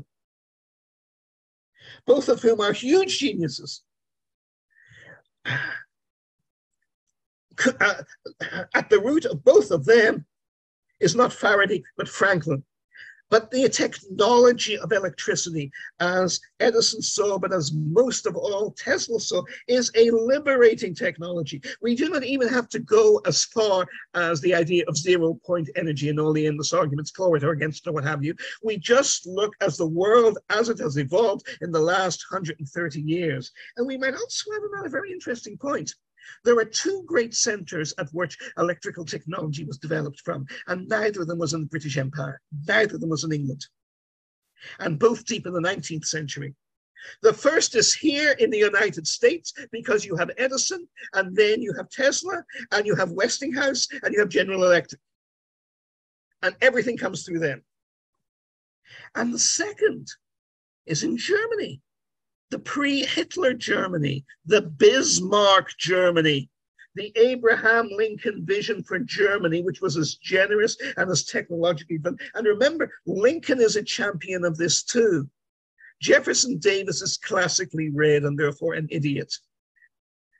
The electrical telegraph is only invented and conceptualized in 1835. It's already becoming common in America by the 1840s. Although it is in use in the Confederacy, Jefferson Davis, Robert E. Lee uses it to an extremely limited degree. He has no interest in coordinating his operations with any other armies and any other theater of war. It drives the other senior commanders of the Confederacy crazy. Jefferson Davis, as far as he is concerned, you do not find Alexander the Great and Julius Caesar didn't need the electric telegraph, therefore why should I?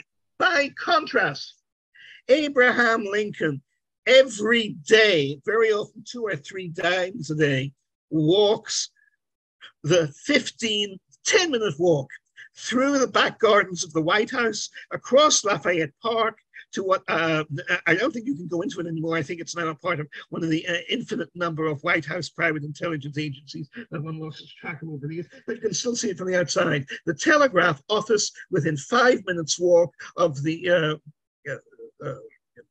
what's the word? The iron fence around the picket fence around the iron picket fence around the White House, where Abraham Lincoln walked at least once and often several times a day to find out what the latest news from the latest fighting fronts was in the Civil War and to communicate with General Grant and General Sherman and the other brighter of his commanders later on in the war forward. Lincoln was a modern man. And of course, the great English military historian, Sir John Keegan, in his brilliant appreciation of Ulysses S. Grant, points out that Grant develops the modern language of command, not just of armies, but of entire army groups on different fronts, in the language with which he orders and coordinates his different armies across an entire continent in the last 2 and 3 years of the Civil War. And it is Grant who actually develops a new language, a new Grant, as I have said before, is, like Franklin before him, a pioneer of modern American transformation and use of the English language. But again, all of this flows from electricity, and even in the liberation of the slaves, electricity is a tool of freedom. So I close with this, and if we need a future lecture, I would be only too happy to explore it with you, but I think it should be more of a joint one with everybody contributing, because this is something nobody has looked at before. The degree to which the philosophy and the very science for which Isaac Newton is acclaimed is a science of oppression. It is a science of centralization. Everything has to be approved through the Royal Society. England has to have primacy in everything, which is why for hundreds of years, Leibniz is denied the credit which is his due for developing the calculus. Newton, why should Newton be so power-hungry, egotistical, narcissistic? Think about it. Think of his work on optics, his work on planetary orbits, his work on gravity, his work on color. There are so many other areas for which Newton would be remembered just as much today as he is if he had acknowledged that Leibniz was the genius who develops calculus. Instead, Newton tries to come up with his own fake version of the calculus, which is vastly inferior to the real, pure calculus, which has already been developed by Leibniz. Now, Franklin isn't anything like this. Franklin is generous and open and cooperates very happily to the end of his life with his fellow scientists. He has warm relations with other members of the Royal Society, even when they become political opponents. in large part, I think, through his own influence, many of them of the greatest scientists in England of the 19th century, like Priestley and his work on gases, are close personal friends of Franklin and are influenced positively by Franklin, not just in their chemistry and their physics, but even in their political conceptions. So you have two totally conceptions of society and learning and knowledge and philosophy here. You have the Republican decentralized concept of Franklin, which cloud computing, of course, fits beautifully into, and which the idea of an open-ended universe with no entropy, with no beginning, with no end, without heat death, which is consistent with what the James Webb telescope is now firing, to the great horror and consternation of the vast tribe of tens of thousands of traditional Newtonian or neo-Newtonian astrophysicists around the world. And by contrast, you have Newton's view, which is medieval, which is fundamentalist, which is crackpot. Thank you. Thank you, Marty. This is above and beyond what I expected. Really great. Now, as always, it's a joy just to look at the amount of doors that we didn't even know existed to be explored and opened up. And also— You're all going to explore the doors, Matt. Huh? You and everybody here, you're going to be exploring those doors. You're planting a lot of seeds. Yes, most certainly. Yes, exactly. No, that's good to kindle that fire.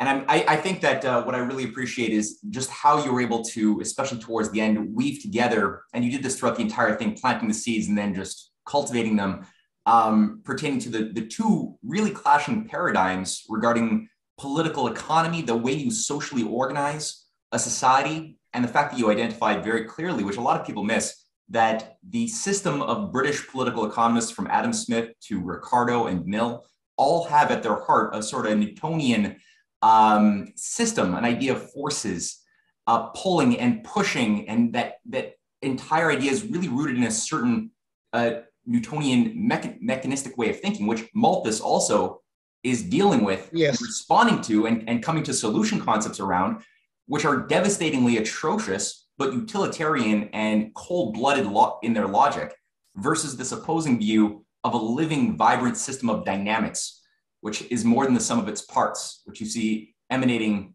out of Ben Franklin's refutations of Malthus. As you pointed out, before there was Malthus, he was refuting Malthus before Malthus was born in the 1740s and 50s, all based on this idea that human beings are a creature endowed with creative reason, that we can make things better, we can leap beyond our limits to growth when we're acting in love and creativity. So it's really great that you got those two different systems that are rooted in a battle of science really nicely in play. And what you said towards the end regarding the idea of a future lecture, I think it would be more than one lecture. As you pointed out, it would be something that would involve multiple voices, maybe a full day symposium or something that could deal with the different aspects of the clash of the two sciences, or the way of thinking about science.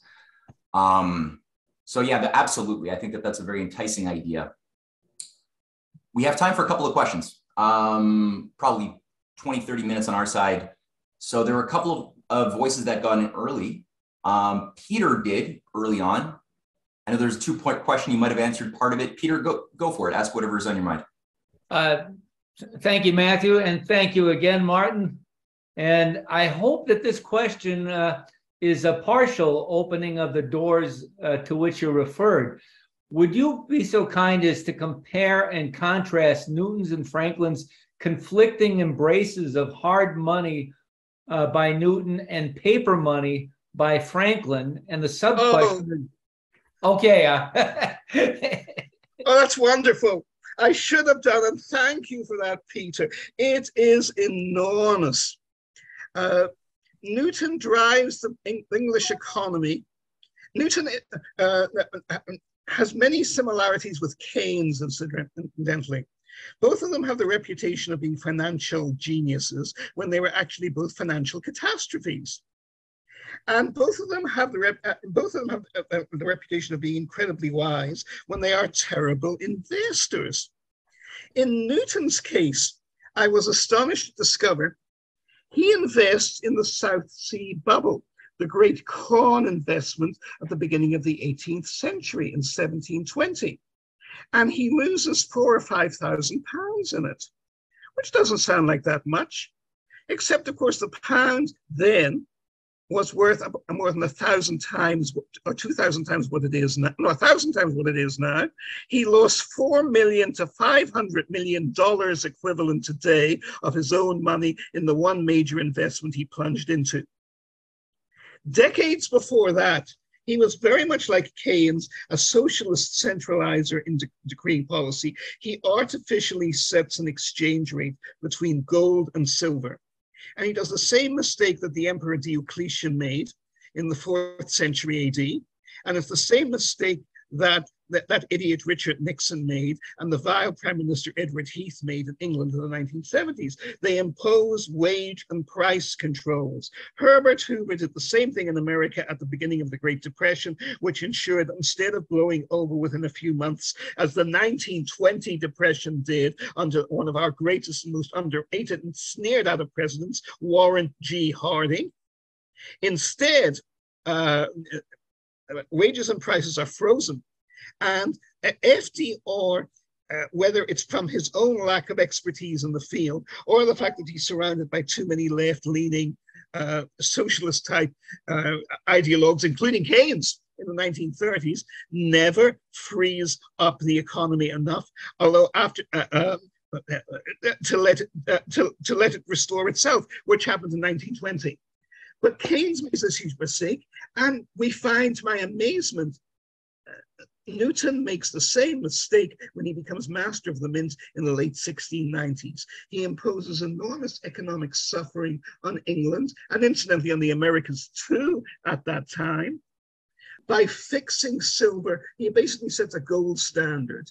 He limits the amount of silver in circulation because, again, like the purist idiot obsessed with his own purity, I think it's the same fear of women lies with his fear of having a currency that may inflate to even the slightest degree. Again, I think we need Freud, we need Newton, at least on the historical couch, to be taken apart by Freud on this, because he's inflicting enormous suffering on the working class English people at his time.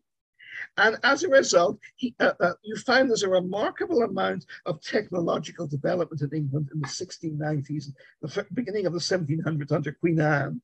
But in the last 20 years of Newton's life, the Whigs take over, and Newton is basically accommodating to them, and they're very huge in having a very a very stable currency.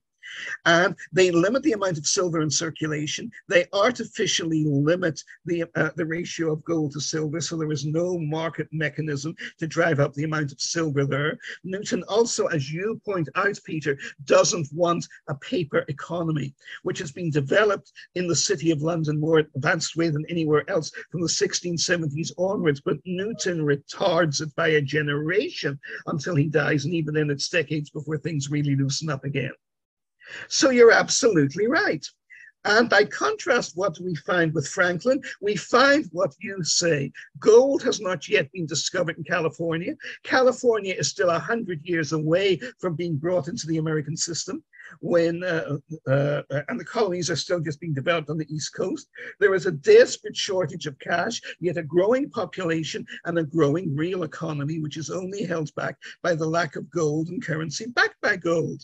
So once again, Franklin here anticipates Franklin Roosevelt in the best way. He anticipates controlled inflation in the terms of putting more money into the economy to increase economic activities and stimulate investment under reasonable control. Incidentally, Franklin is not a champion of a central federal system. There's a recent book out, one of those very interesting books, which is very disjointedly written, and there's a whole book I think is absolutely a nightmare to get through, but it's filled with brilliant sections that don't really come together. And it's by an American historian called Adam Tooze, came out a few years ago. And I forget the exact name of the title. I think it's On the Abyss or something like this. You can look it up easily. If you have any trouble, email me at you or anyone else, and I'll dig out the detail for you. But he brings out how it's only in 1915 or so that Woodrow Wilson creates the Federal Reserve. And to this day, liberal progressive historians acclaim the Federal Reserve as one of the greatest achievements imaginable. Yet you don't, obviously, as everybody ought to know, the Federal Reserve does nothing to prevent the catastrophe of the Great Depression in 1929.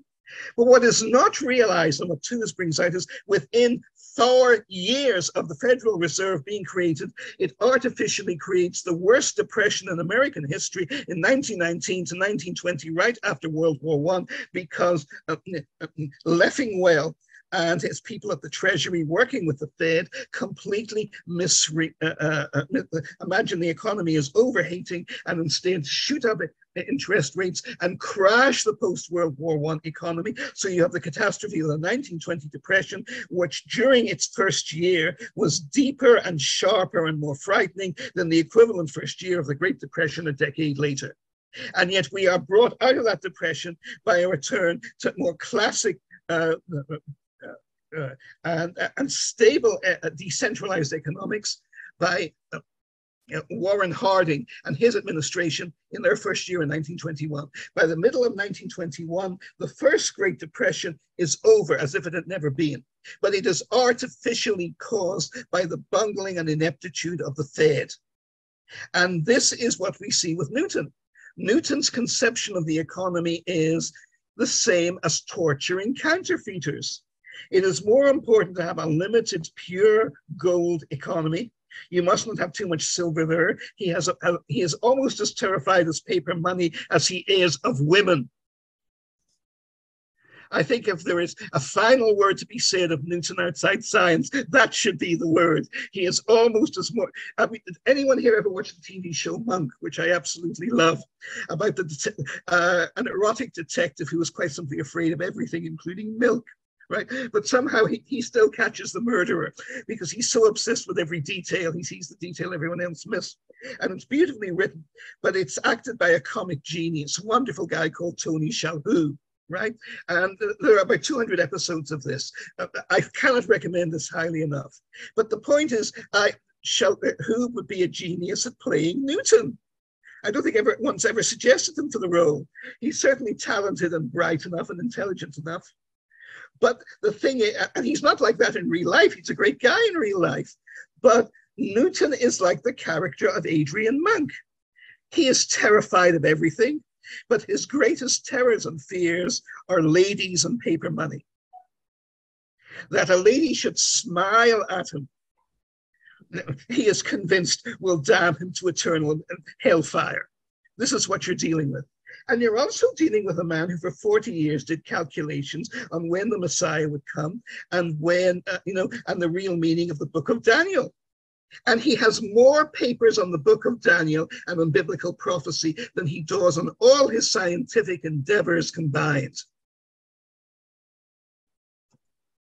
So, Peter, thank you. That's just a wonderful question. And because the question was wonderful, the answer is, I hope, is worthy of it. Certainly is. Thank you, Martin. Thank you, my dear friend. I just want to add that there is, on Ben Franklin's epitaph, there seems to be some allusions to the Creator, as we would understand in the Old and New Testaments. I looked it up, and it refers to his body becoming food for worms, but then to be reissued by the author, that not being wholly lost, for it will, as he believed, appear once more in a more perfect edition, corrected and amended by its author. I remember that when I. Oh yes, that's pure Newton. That's pure Newton. No, this is Ben Franklin he's referring to, who has this. Oh, well, that would be a different approach, because we know what Ben is. Ben is a deist. Ben is a deeply religious man, but he doesn't believe in the Bible for a second. He believes in spirituality. He believes in the deist enlightenment God, probably the same God that Voltaire does. And he believes in this, I think, basically in the soul. I mean, I'm open to correction on that. There will be people here who are bound to know much more than that than me. But here again, this is not a conventionally religious man. You do not find Franklin for a second poring over the Bible, let alone ever going to church. What you find with Franklin is a passionate observation with the complexities of reality and life, whether it's looking through telescopes at the solar system, or measuring the Gulf Stream, or being fascinated by the rate of growth and the low death rates and the low rates of deaths of babies in American society, because there are basic levels of living. One point, actually, very different one, but it's a very interesting point here, is Ben Franklin doesn't like Jews. He distrusts them enormously, and there is a reason for this. And that is the high-profile Jews he sees in London. There are almost no Jews in the colonies, but the high-profile Jews he sees in London are in finance. A handful of them have made a huge living at the height of finance ever since Samson Gideon in the late 17th century is the first great Jewish financial wizard of the city of London. And since then, most Jews in London, even in the small community then, are very poor and modestly off. Most of them are in the trades. They mostly work and trade shipping produce in that area of the field, but a tiny number are high-profile speculators. And of course, they get the publicity. And Franklin sees them as being very much a central part of this enormous system of capital exploitation that is now threatening North America and has already enslaved Britain and the Caribbean and Africa. So he's hostile to them on principle. By interesting contrast, Franklin is a slave owner who becomes an ardent and sincere abolitionist and really launches the great abolition moral movement across the north of America, not just up in New England, but as far south as the Mason-Dixon line, and converts Pennsylvania, which was not notable for abolition morality before Franklin's influence really got going there on the subject. So he comes out of darkness on this issue, but becomes enlightened. By contrast, he's extremely close to Thomas Jefferson. But on these two issues, they have different paths. Jefferson does genuinely, on philosophical grounds, loathe the very idea of slavery in the 1770s and onwards, and is genuinely pushing to have an abolition of slavery included in the original Constitution. Forget about amendments. He wants slavery condemned in the Constitution, but he is blocked on this by his fellow Southerners. And over the following decades, of course, it's Jefferson who becomes much more reactionary on the slavery issue. They go in different directions. But when it comes to Jewish people, Jefferson is tolerant and enlightened. He doesn't expect Jews to be more virtuous than anyone else, but he doesn't expect them to be less virtuous than anyone else either. He and Washington are both entirely enlightened on this issue, even though Jefferson has spent time in London, just as Franklin did, but he draws different conclusions from it. But what is most curious about this is, on all the other great philosophical issues of the day, I know later, in fact, it's slavery that pulls Jefferson into his long-term fateful opposition to the strengthening of the Union. And that's appalling. But the key point is he starts out in many areas, fundamental areas, remains loyal to the basic deist principles of Franklin. He's much more open about his skepticism about religion and the Bible than even Franklin is, because he produces in his own lifetime his own version of the Gospels and the life of Christ, which is, it's the life of Jesus with all the angels and all the miracles left out. He reveres the Jesus who is a teacher, who is a leader, who is a religious moral leader. He reveres this Jesus. He preserves everything he writes. But everything he thinks that the priests have put into the Bible afterwards, into the Gospels afterwards to enslave the human race, that's obviously absurd. Jesus couldn't have done it. Take it out. Yeah, I don't know if I would necessarily say that that Ben Franklin's concept of the creator is really in harmony with Voltaire's idea of the creator. I wouldn't go that far, but my point is they are both Enlightenment men, and they both do believe, they have the concepts of deism, that there is a God. Yeah. And of course, Newton does too. But Newton's God is forced to be a much more active God. In physical terms, Franklin's science is totally rational, Newton's is not. I think it wasn't Voltaire, I think it was Laplace, another of the French philosophers who didn't like Newton, who said that Newton's vision of God is very clear. God is a clockmaker. He's made the universe as a clock, but he's a bad clockmaker because God can't even make a clock that runs on time in the universe and has to keep winding it up again. Yeah. No, that's good. That's a key point. And on that note as well, for those who might have missed it, I slipped in Cynthia Chung's excellent class on Newton versus Leibniz from a couple of years ago, which really vectored around this point of how do you conceive of God, the creator, and the creation, as far as like what identity do you associate with those things, since we obviously implicitly are trying to model ourselves off of truth as best as we can. So if you see God as being this detached or tyrannical force made in the image of an oligarch, you're going to conduct yourself very differently than you would if you saw God as an active living force, both not contained within his creation, because how could God, the creator, be contained within the creation or limited by that, but also not devoid from being everywhere within the creation too. So there's this whole like false dichotomy from the Newtonian worldview expressed by Clarke, who is, I guess, one of the figures who chose to represent Newton, which is that, no, you have to pick one of the two. It's either God is above, he's like a supramundana outside of the universe, or he's got to be just contained within the universe. But you have to pick one of the two. And Leibniz is like, wait a minute, that's a false dichotomy. Why do I have to pick one of the two? What if the universe itself, actually has embedded within it a constant impulse towards self-perfectibility? And like you said, with the Constitution, the brilliance, the masterpiece of the Constitution that Franklin put forth is that it's open. It's constantly, it's never supposed to be a closed, finished document. Like the universe, it has a certain philosophical idea that the whole universe is constantly self-perfectible, which is also what Leibniz had said. The reason why we live in the best of all possible universes that Voltaire disrupted. Like Voltaire was assigned through Candide to undermine or at least caricaturize this very sophisticated idea. It's in Leibniz's world. The proof is, well, why is that proof? Because I can imagine a better world than the one that I live in that's more just. So why is this the best of all possible worlds?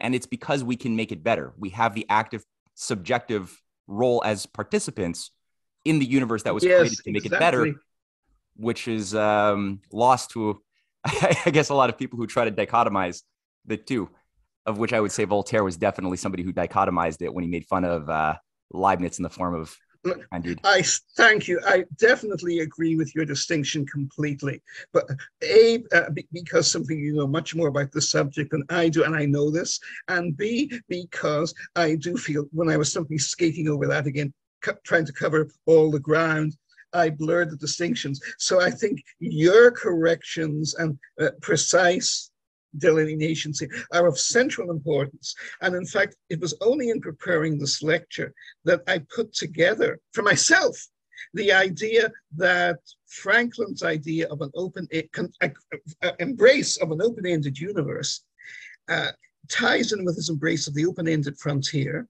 but it also extends into the development of history, an open-ended constitution, which incidentally was an area where Jefferson, to his credit, did stay loyal to Franklin on that. And of course, Lincoln and FDR both embrace and embody this deeply themselves. Mm-hmm. Absolutely. My mother has a question. I saw it early on. I'm just scrolling up to try to find it here.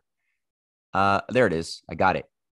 So this is something that she and I have talked about, and I might embellish a bit of that question, but she asks, when Franklin went to England at the age of 19, was that the time he went to spy out the Hellfire Club and his older brother's participation in it? I don't know if you're familiar at all, Marty, with the networks of the Hellfire Club into the colonies that his brother was assigned to advance. A little and not enough. In fact, I would appreciate your recommendation on reading for this, both that you and Cynthia and your other colleagues have done on this, because it's a subject that very much intrigues me indeed. And I think it interacts with several areas. I don't know on this. I do know and can say when he first goes over, He's not sent over as a spy. He's much too young and obscure and lacking in sophistication for that. In fact, the paradox is it's precisely because he's so young and green, as I said. He's only a teenager when he's 19. Now, to this day, if you have anybody from Canada or the United States visiting Britain at age 18 or 19, or from Britain or Ireland visiting America or Canada at that age, they'll, everybody will start off feeling they're the green boy or girl just off the boat. And it takes quite a while to get used to that. But by contrast, when you go back home afterwards, you've learned much more than you realized by your exposure to a totally different society and environment, thousands of miles away, and way of looking at the world. And for this to happen, not in the 20th or 21st century, but in the 18th century, is hugely profound. So my sense would be there's a Jewish term called semi-mystical term, actually it's in popular culture, called bashert, B-A-S-H-E-R-T. And it basically, it's very similar to Einstein's conception of gravity. Einstein says, how do you explain gravity? Gravity tells something to fall where kind of the natural flow of forces means that it would be most comfortable. In other words, in a sense, gravity is destiny, correct? And bashert means that in human life, if something benign happens to you, or something unexpected that shapes you in an eternal way for good or bad, preferably for good, then it's bashert. Then it's meant by God, the universe, karma, or fate, or destiny, and it'll work out for you. And I think most of us, especially as one gets older, have had experiences of that. When you look back in your life and you think things that worked out that I thought would be for the bad turned out to be for the good, or vice versa. And I think a lot of it is simply one's own temperament. People with a positive, upbeat temperament of life, like Franklin, will always find the cup is half full rather than half empty.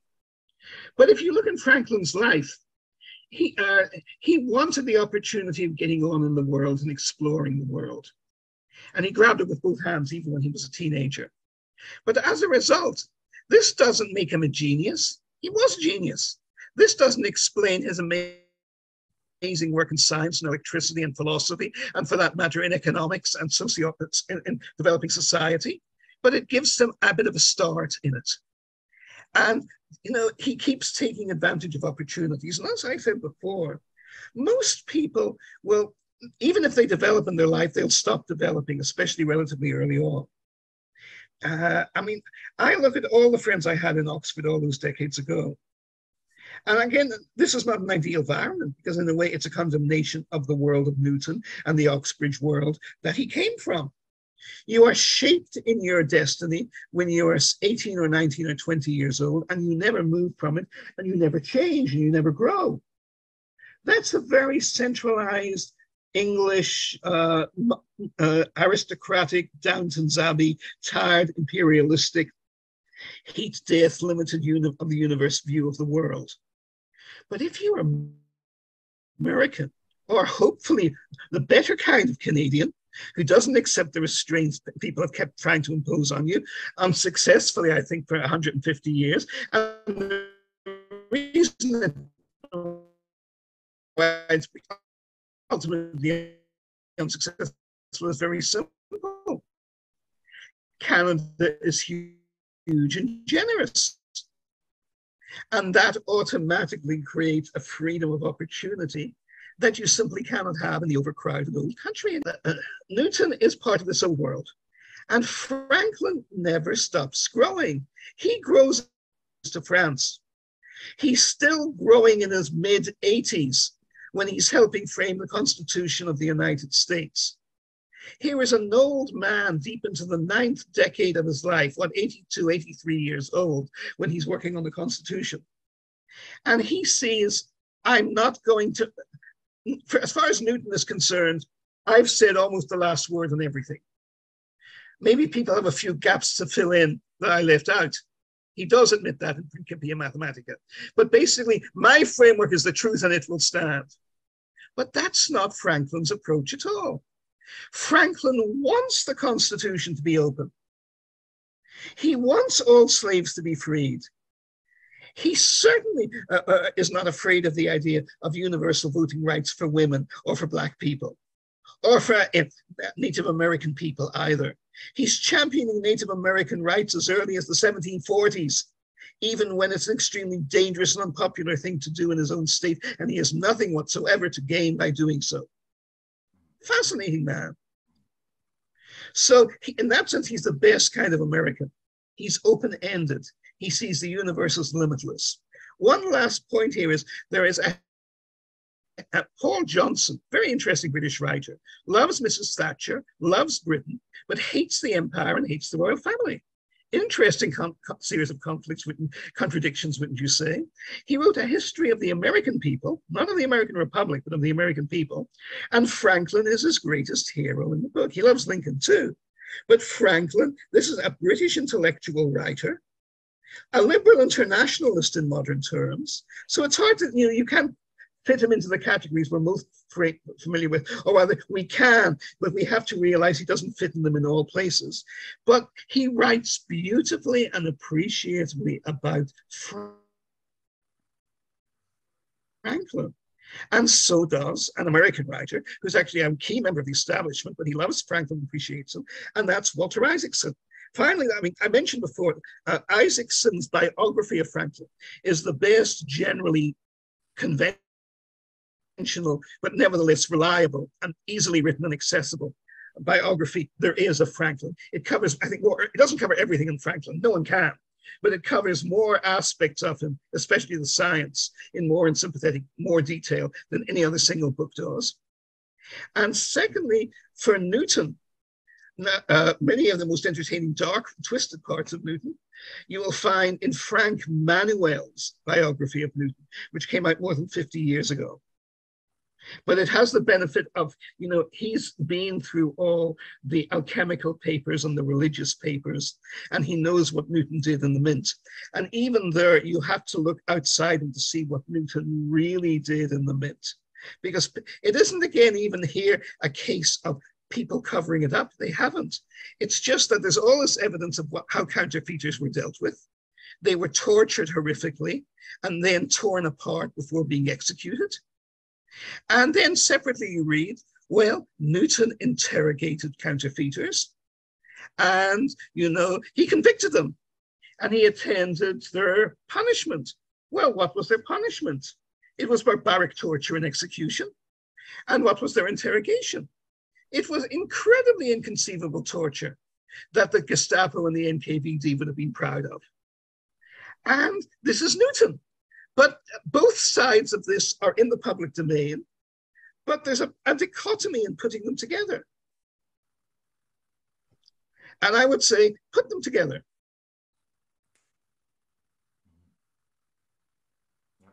Now, I say a reference to Doctor Who. I can't even remember mentioning Doctor Who, but Doctor Who, of course, has been the most popular and long-running science fiction fantasy show in the world since 1963. And I'm so old. As a kid, I saw the first episode and was hooked. Oh, not quite for life, because the most recent Doctor is abominable. Fortunately, she's just left the role.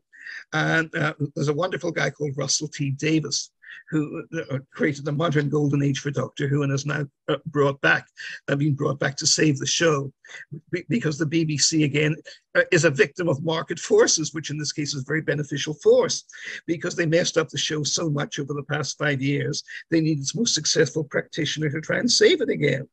But that's what Doctor Who refers to. And I can't even remember the context I would have mentioned him in. If anybody remembers, please just remind me. There's one on the issue of sci-fi, what you proposed regarding the Kirby, Jack Kirby story. Yay. And what was really under the surface of Kirby, because I was a fan of comic books from a different generation as you. I was into the McFarlane, Jim Lee, 1990s stuff, and so Jack Kirby was somebody who had a style that wasn't really appealing when I was young. But you're saying that there was a depth to his thinking about his compositions, what he was doing that is missed by most, and relating that to Tolkien. I find that that's just a fascinating idea. So we got to talk about a future presentation. Well, by all means, incidentally, for both you and anyone else who's interested in that, I've written, but I'm not yet published on this. I've got an upcoming book. And again, this is kind of a chapter which isn't even about the main theme of the book, but it's about, primeval traditions of, ancient giants, blah, blah, catastrophism in the past, this and that, how it gets passed down through folklore. And one of the chapters in that book is devoted to both Tolkien and Kirby. And I actually developed that chapter by accident because at first I thought, well, Kirby is really doing, he's creating this fantasy world where there are advanced civilizations like Atlantis and this, that, and the other. And in fact, in Marvel Comics, Kirby created so many ancient civilizations every month for Marvel Comics that his editor and writer, Stan Lee, had difficulty keeping up with Jack's creativity and making it credible, because every week you were stumbling across a different ancient civilization that he just invented on the spur of the moment. But if you look at the personal life and biography of Kirby, and you look at the life of Tolkien, it is astonishing how parallel they were, and they should not have been. Who was Tolkien? Tolkien was an English patriot and traditionalist who hated the industrialized world and was a professor of philology at Oxford all his life. And he should have been, and he was also a devout traditional Catholic.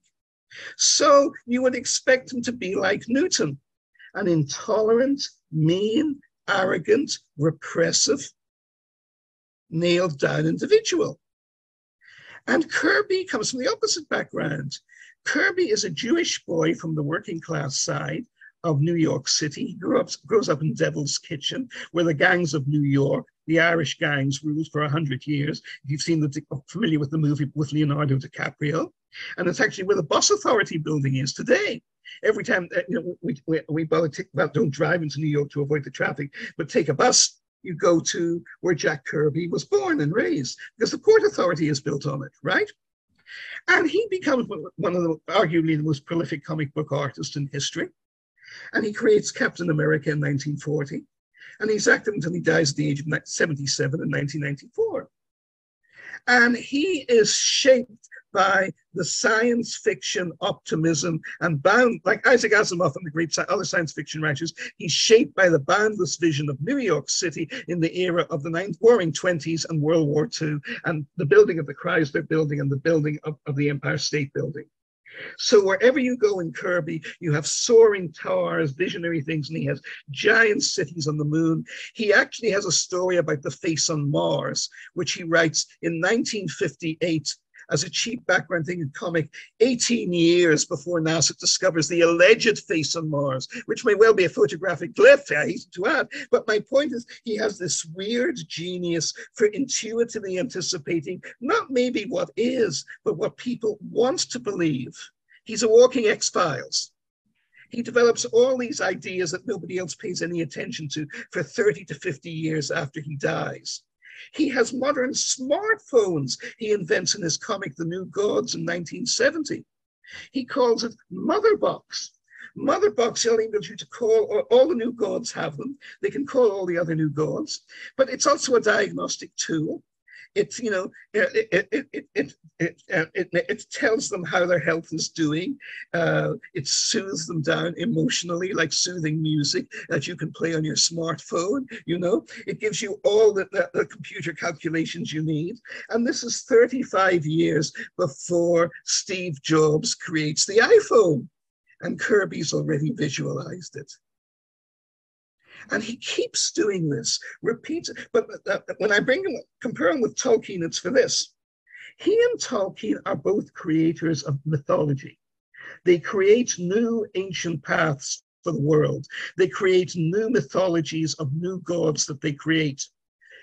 Tolkien goes back in time and says, this is Middle Earth and early Earth, before our Earth even existed. And so does Kirby. He creates Asgard. But his Asgard, the Viking Asgard, what's the Viking Asgard? What did they visualize? They visualized Thor and Odin lived in big wooden halls in heaven, right? And drank lots of mead, lots of beer, right? But that's not Jack Kirby's Asgard. Jack Kirby's Asgard is the Asgard you see in the Thor movies. And the first great director who realized that vision was my fellow Belfastman, Sir Kenneth Branagh.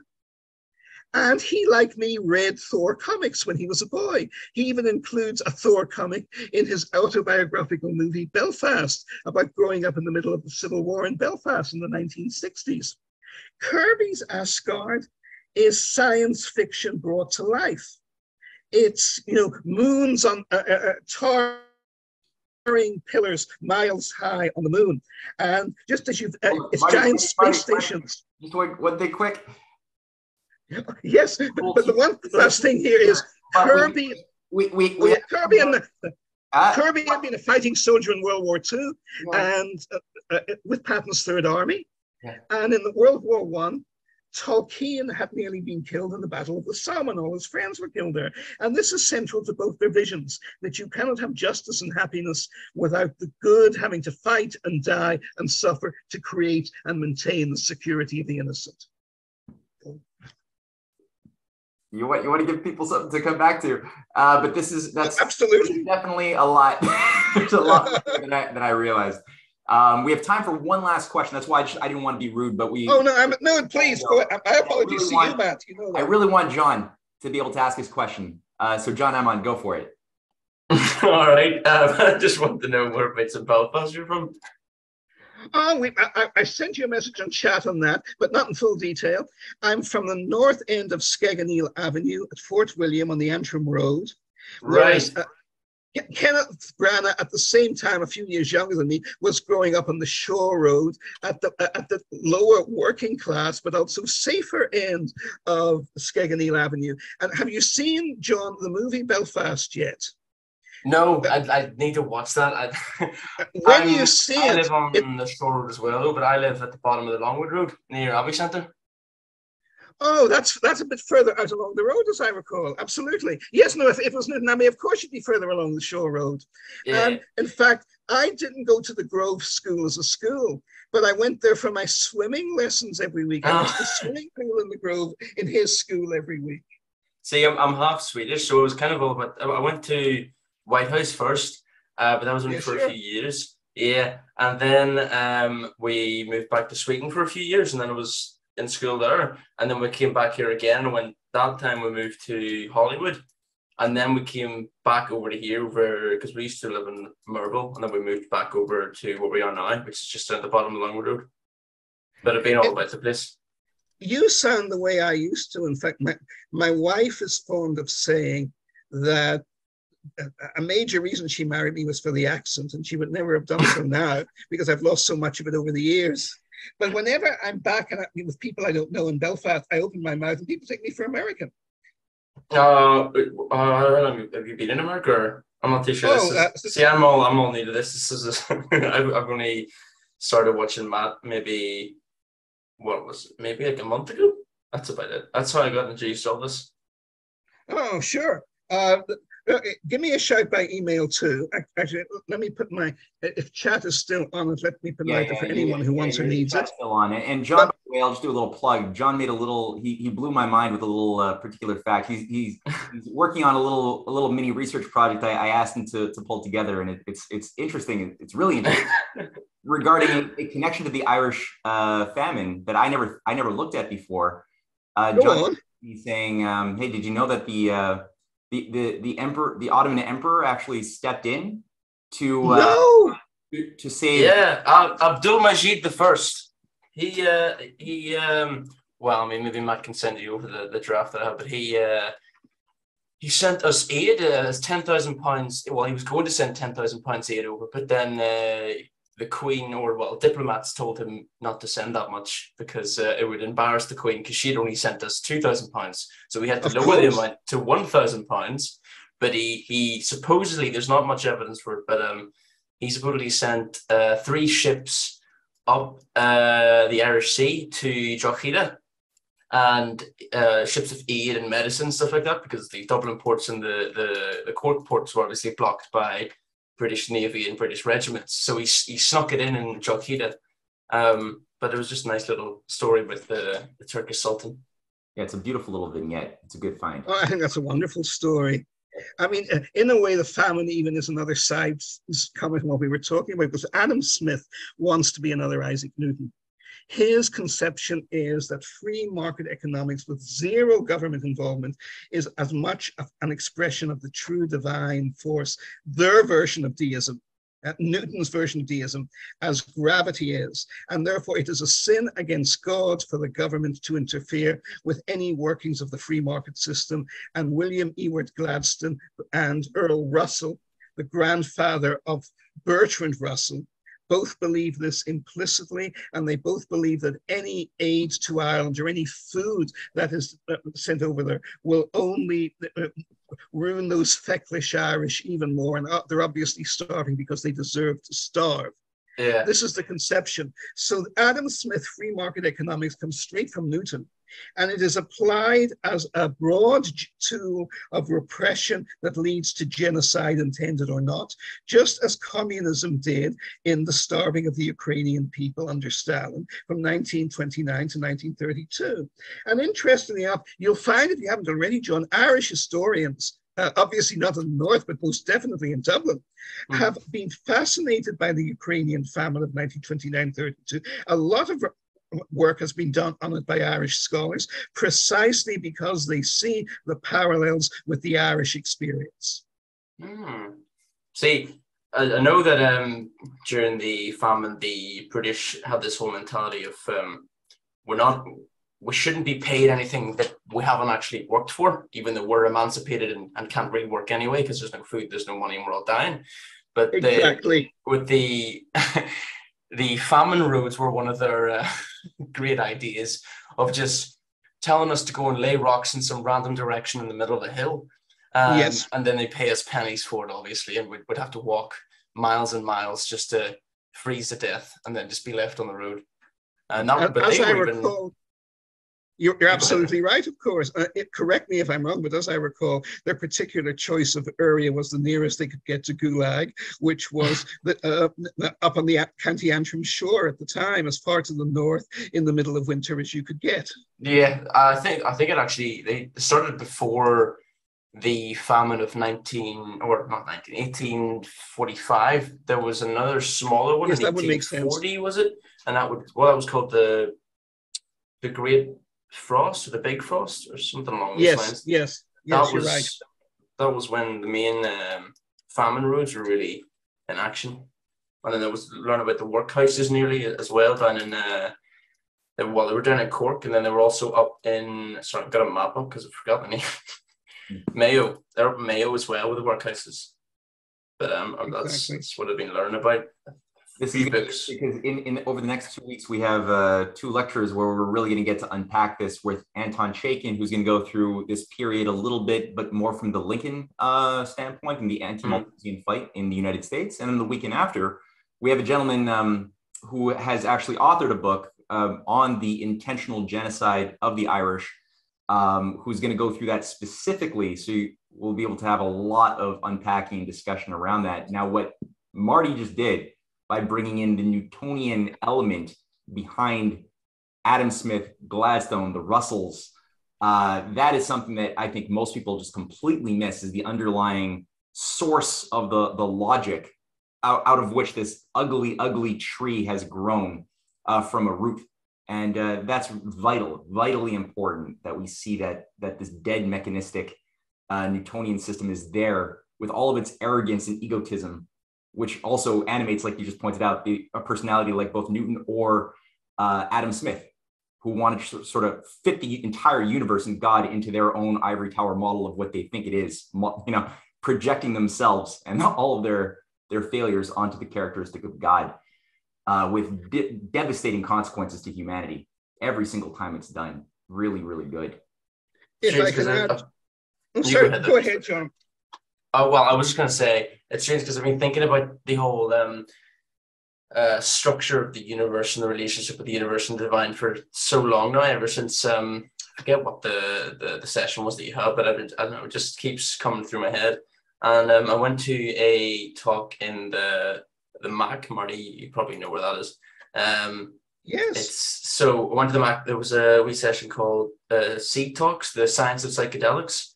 And there they were talking about so many of the Silicon Valley major scientists were on LSD and shrooms at the time when they made their discoveries, because what happens when you take psychedelics is that it actually dampens the brain's ability to, well, you have to first think of the brain as a filter for the reality that already exists. So our brain doesn't generate consciousness, it filters it down to a level that we see in the world.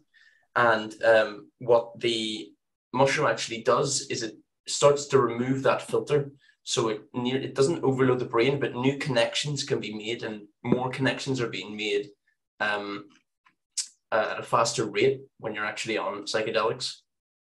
So that was really interesting. Oh, that's wonderful. And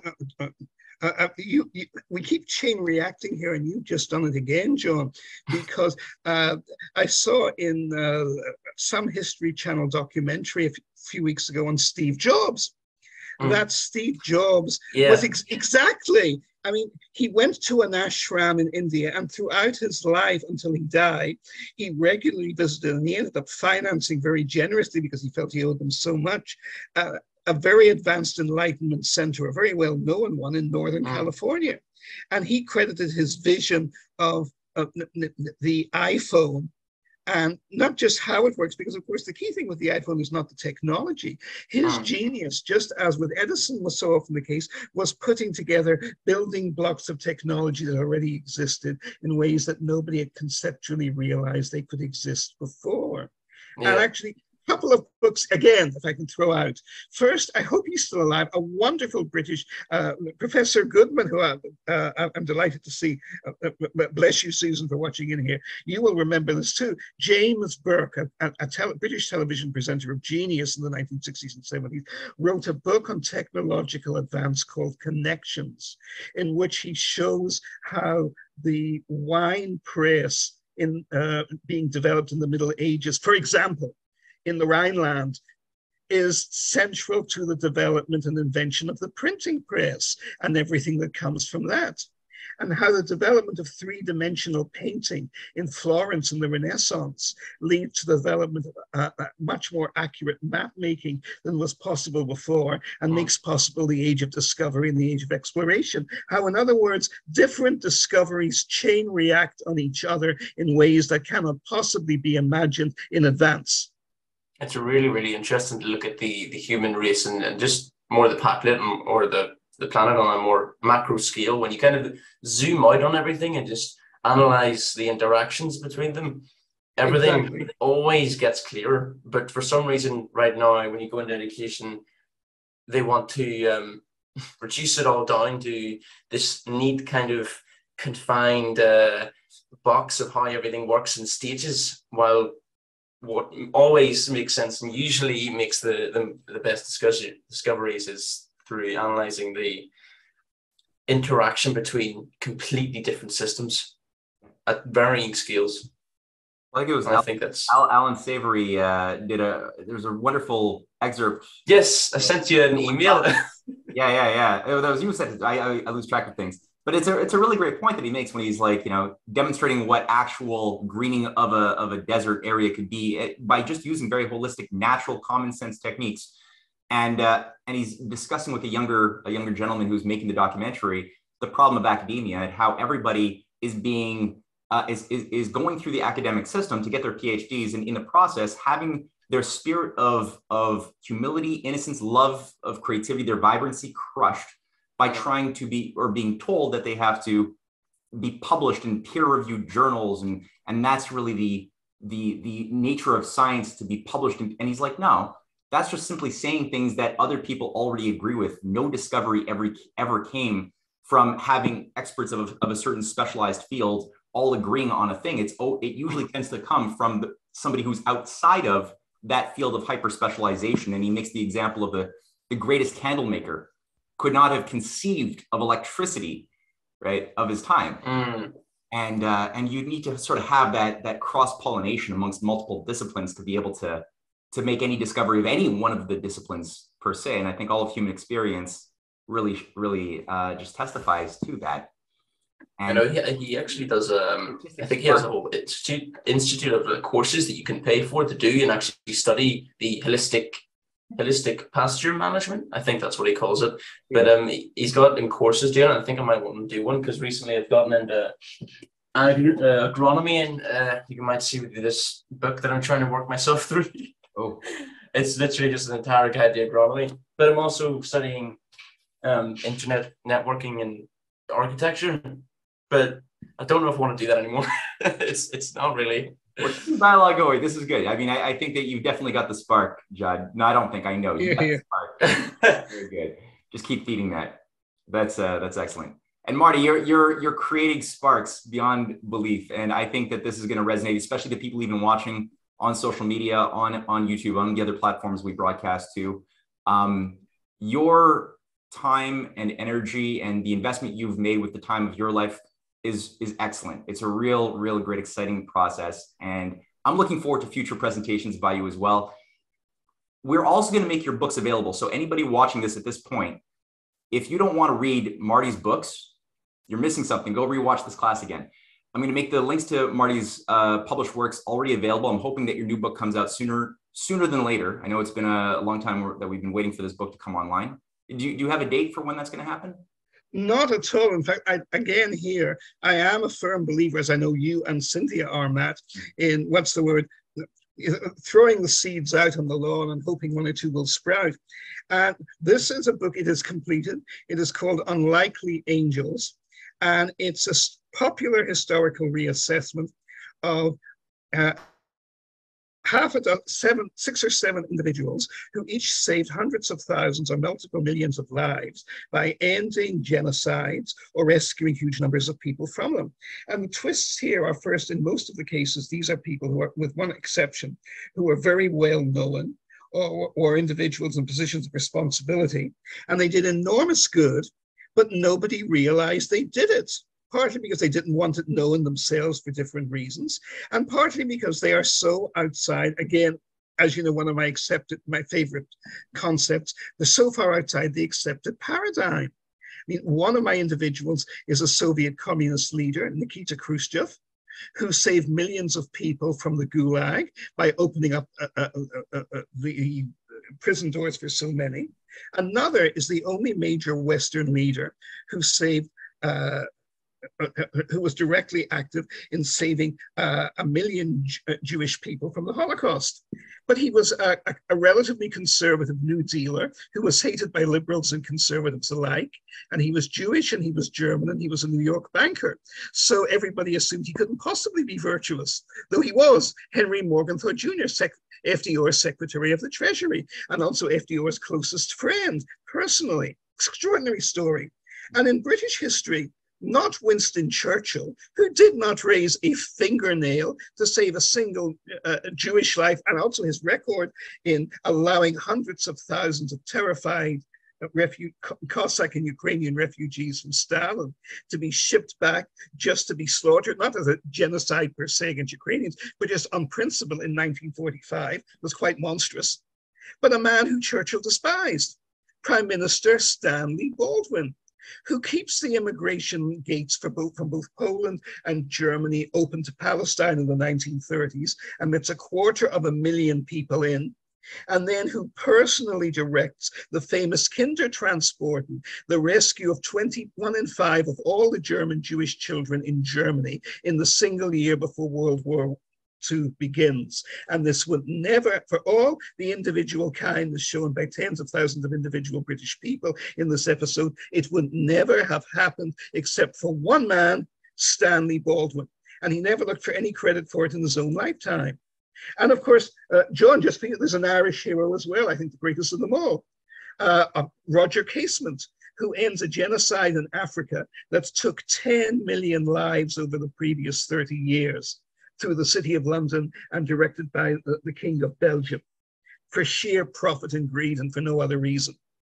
And eventually, of course, he's hanged on a trumped-up charge of treason, which he did not even commit during the Easter Rising of 1916, a most extraordinary story. But so far, all the conventional Holocaust industry people in Britain have refused to print me on this, for two arguable reasons. First, because my net is too wide, because I'm taking key people eclectically from so many different backgrounds. And secondly, they say, because you're being too popularist in what you're writing. And my answer, of course, is I'm actually uncovering with each of these people levels of motivation and mechanism, not just who they saved, but how they acted to save so many people. The chapter on Baldwin must finish here, but it's a classic example on how you can use the shortcomings of government bureaucracy to save lives as well as endanger them. Preventing government from acting in the wrong way can be as more important than encouraging it to act in the right way. Yeah, this is definitely, these are stories that need to be told. So we're going to be waiting with bated breath. No, of course. That full product. And you might have to just go for the self-publishing route like Cynthia and I have done. Actually, let's talk about that. I think that's exactly what I need to do. Yeah, I think so. Just go for it. And I think on the issue as well of and then we'll have to close out, but on the issue of the government, you know, a lot of people have been used to seeing cases of government being used as an instrument to hurt and enslave and cause wars. And that's the only image they get thrust into their face, that they forget that government, just like any tool created by humankind, is a tool that could be used based upon wisdom or dishonesty and evil. And so we have to also look and study those examples, like what Ben Franklin created of governments and power being used to do good and create peace treaties and create cooperation instead of just destroying and enslaving. So that's a good little way to bridge that back also to your key theme of Newton versus of Ben. If I may, it's even more time on target than that, Matt, because the key hero in this case is one of the main architects of the New Deal, and he does it through a New Deal agency, and he does it with the full empowerment and support of the President of the United States, who is Franklin Roosevelt himself, who is the only allied leader with the modern dimension to recognize the need to set up a specific agency of rescue. It never occurs to Churchill to do anything like this. And of course, for Stalin, the idea is laughable. Marty, thank you so much. And thank you, everyone. Thank you, Matt. Thank you so much. All right. Bye, all. So much. Thank you. Bye, everybody. Thank you. Bye. Thank you. Thank you.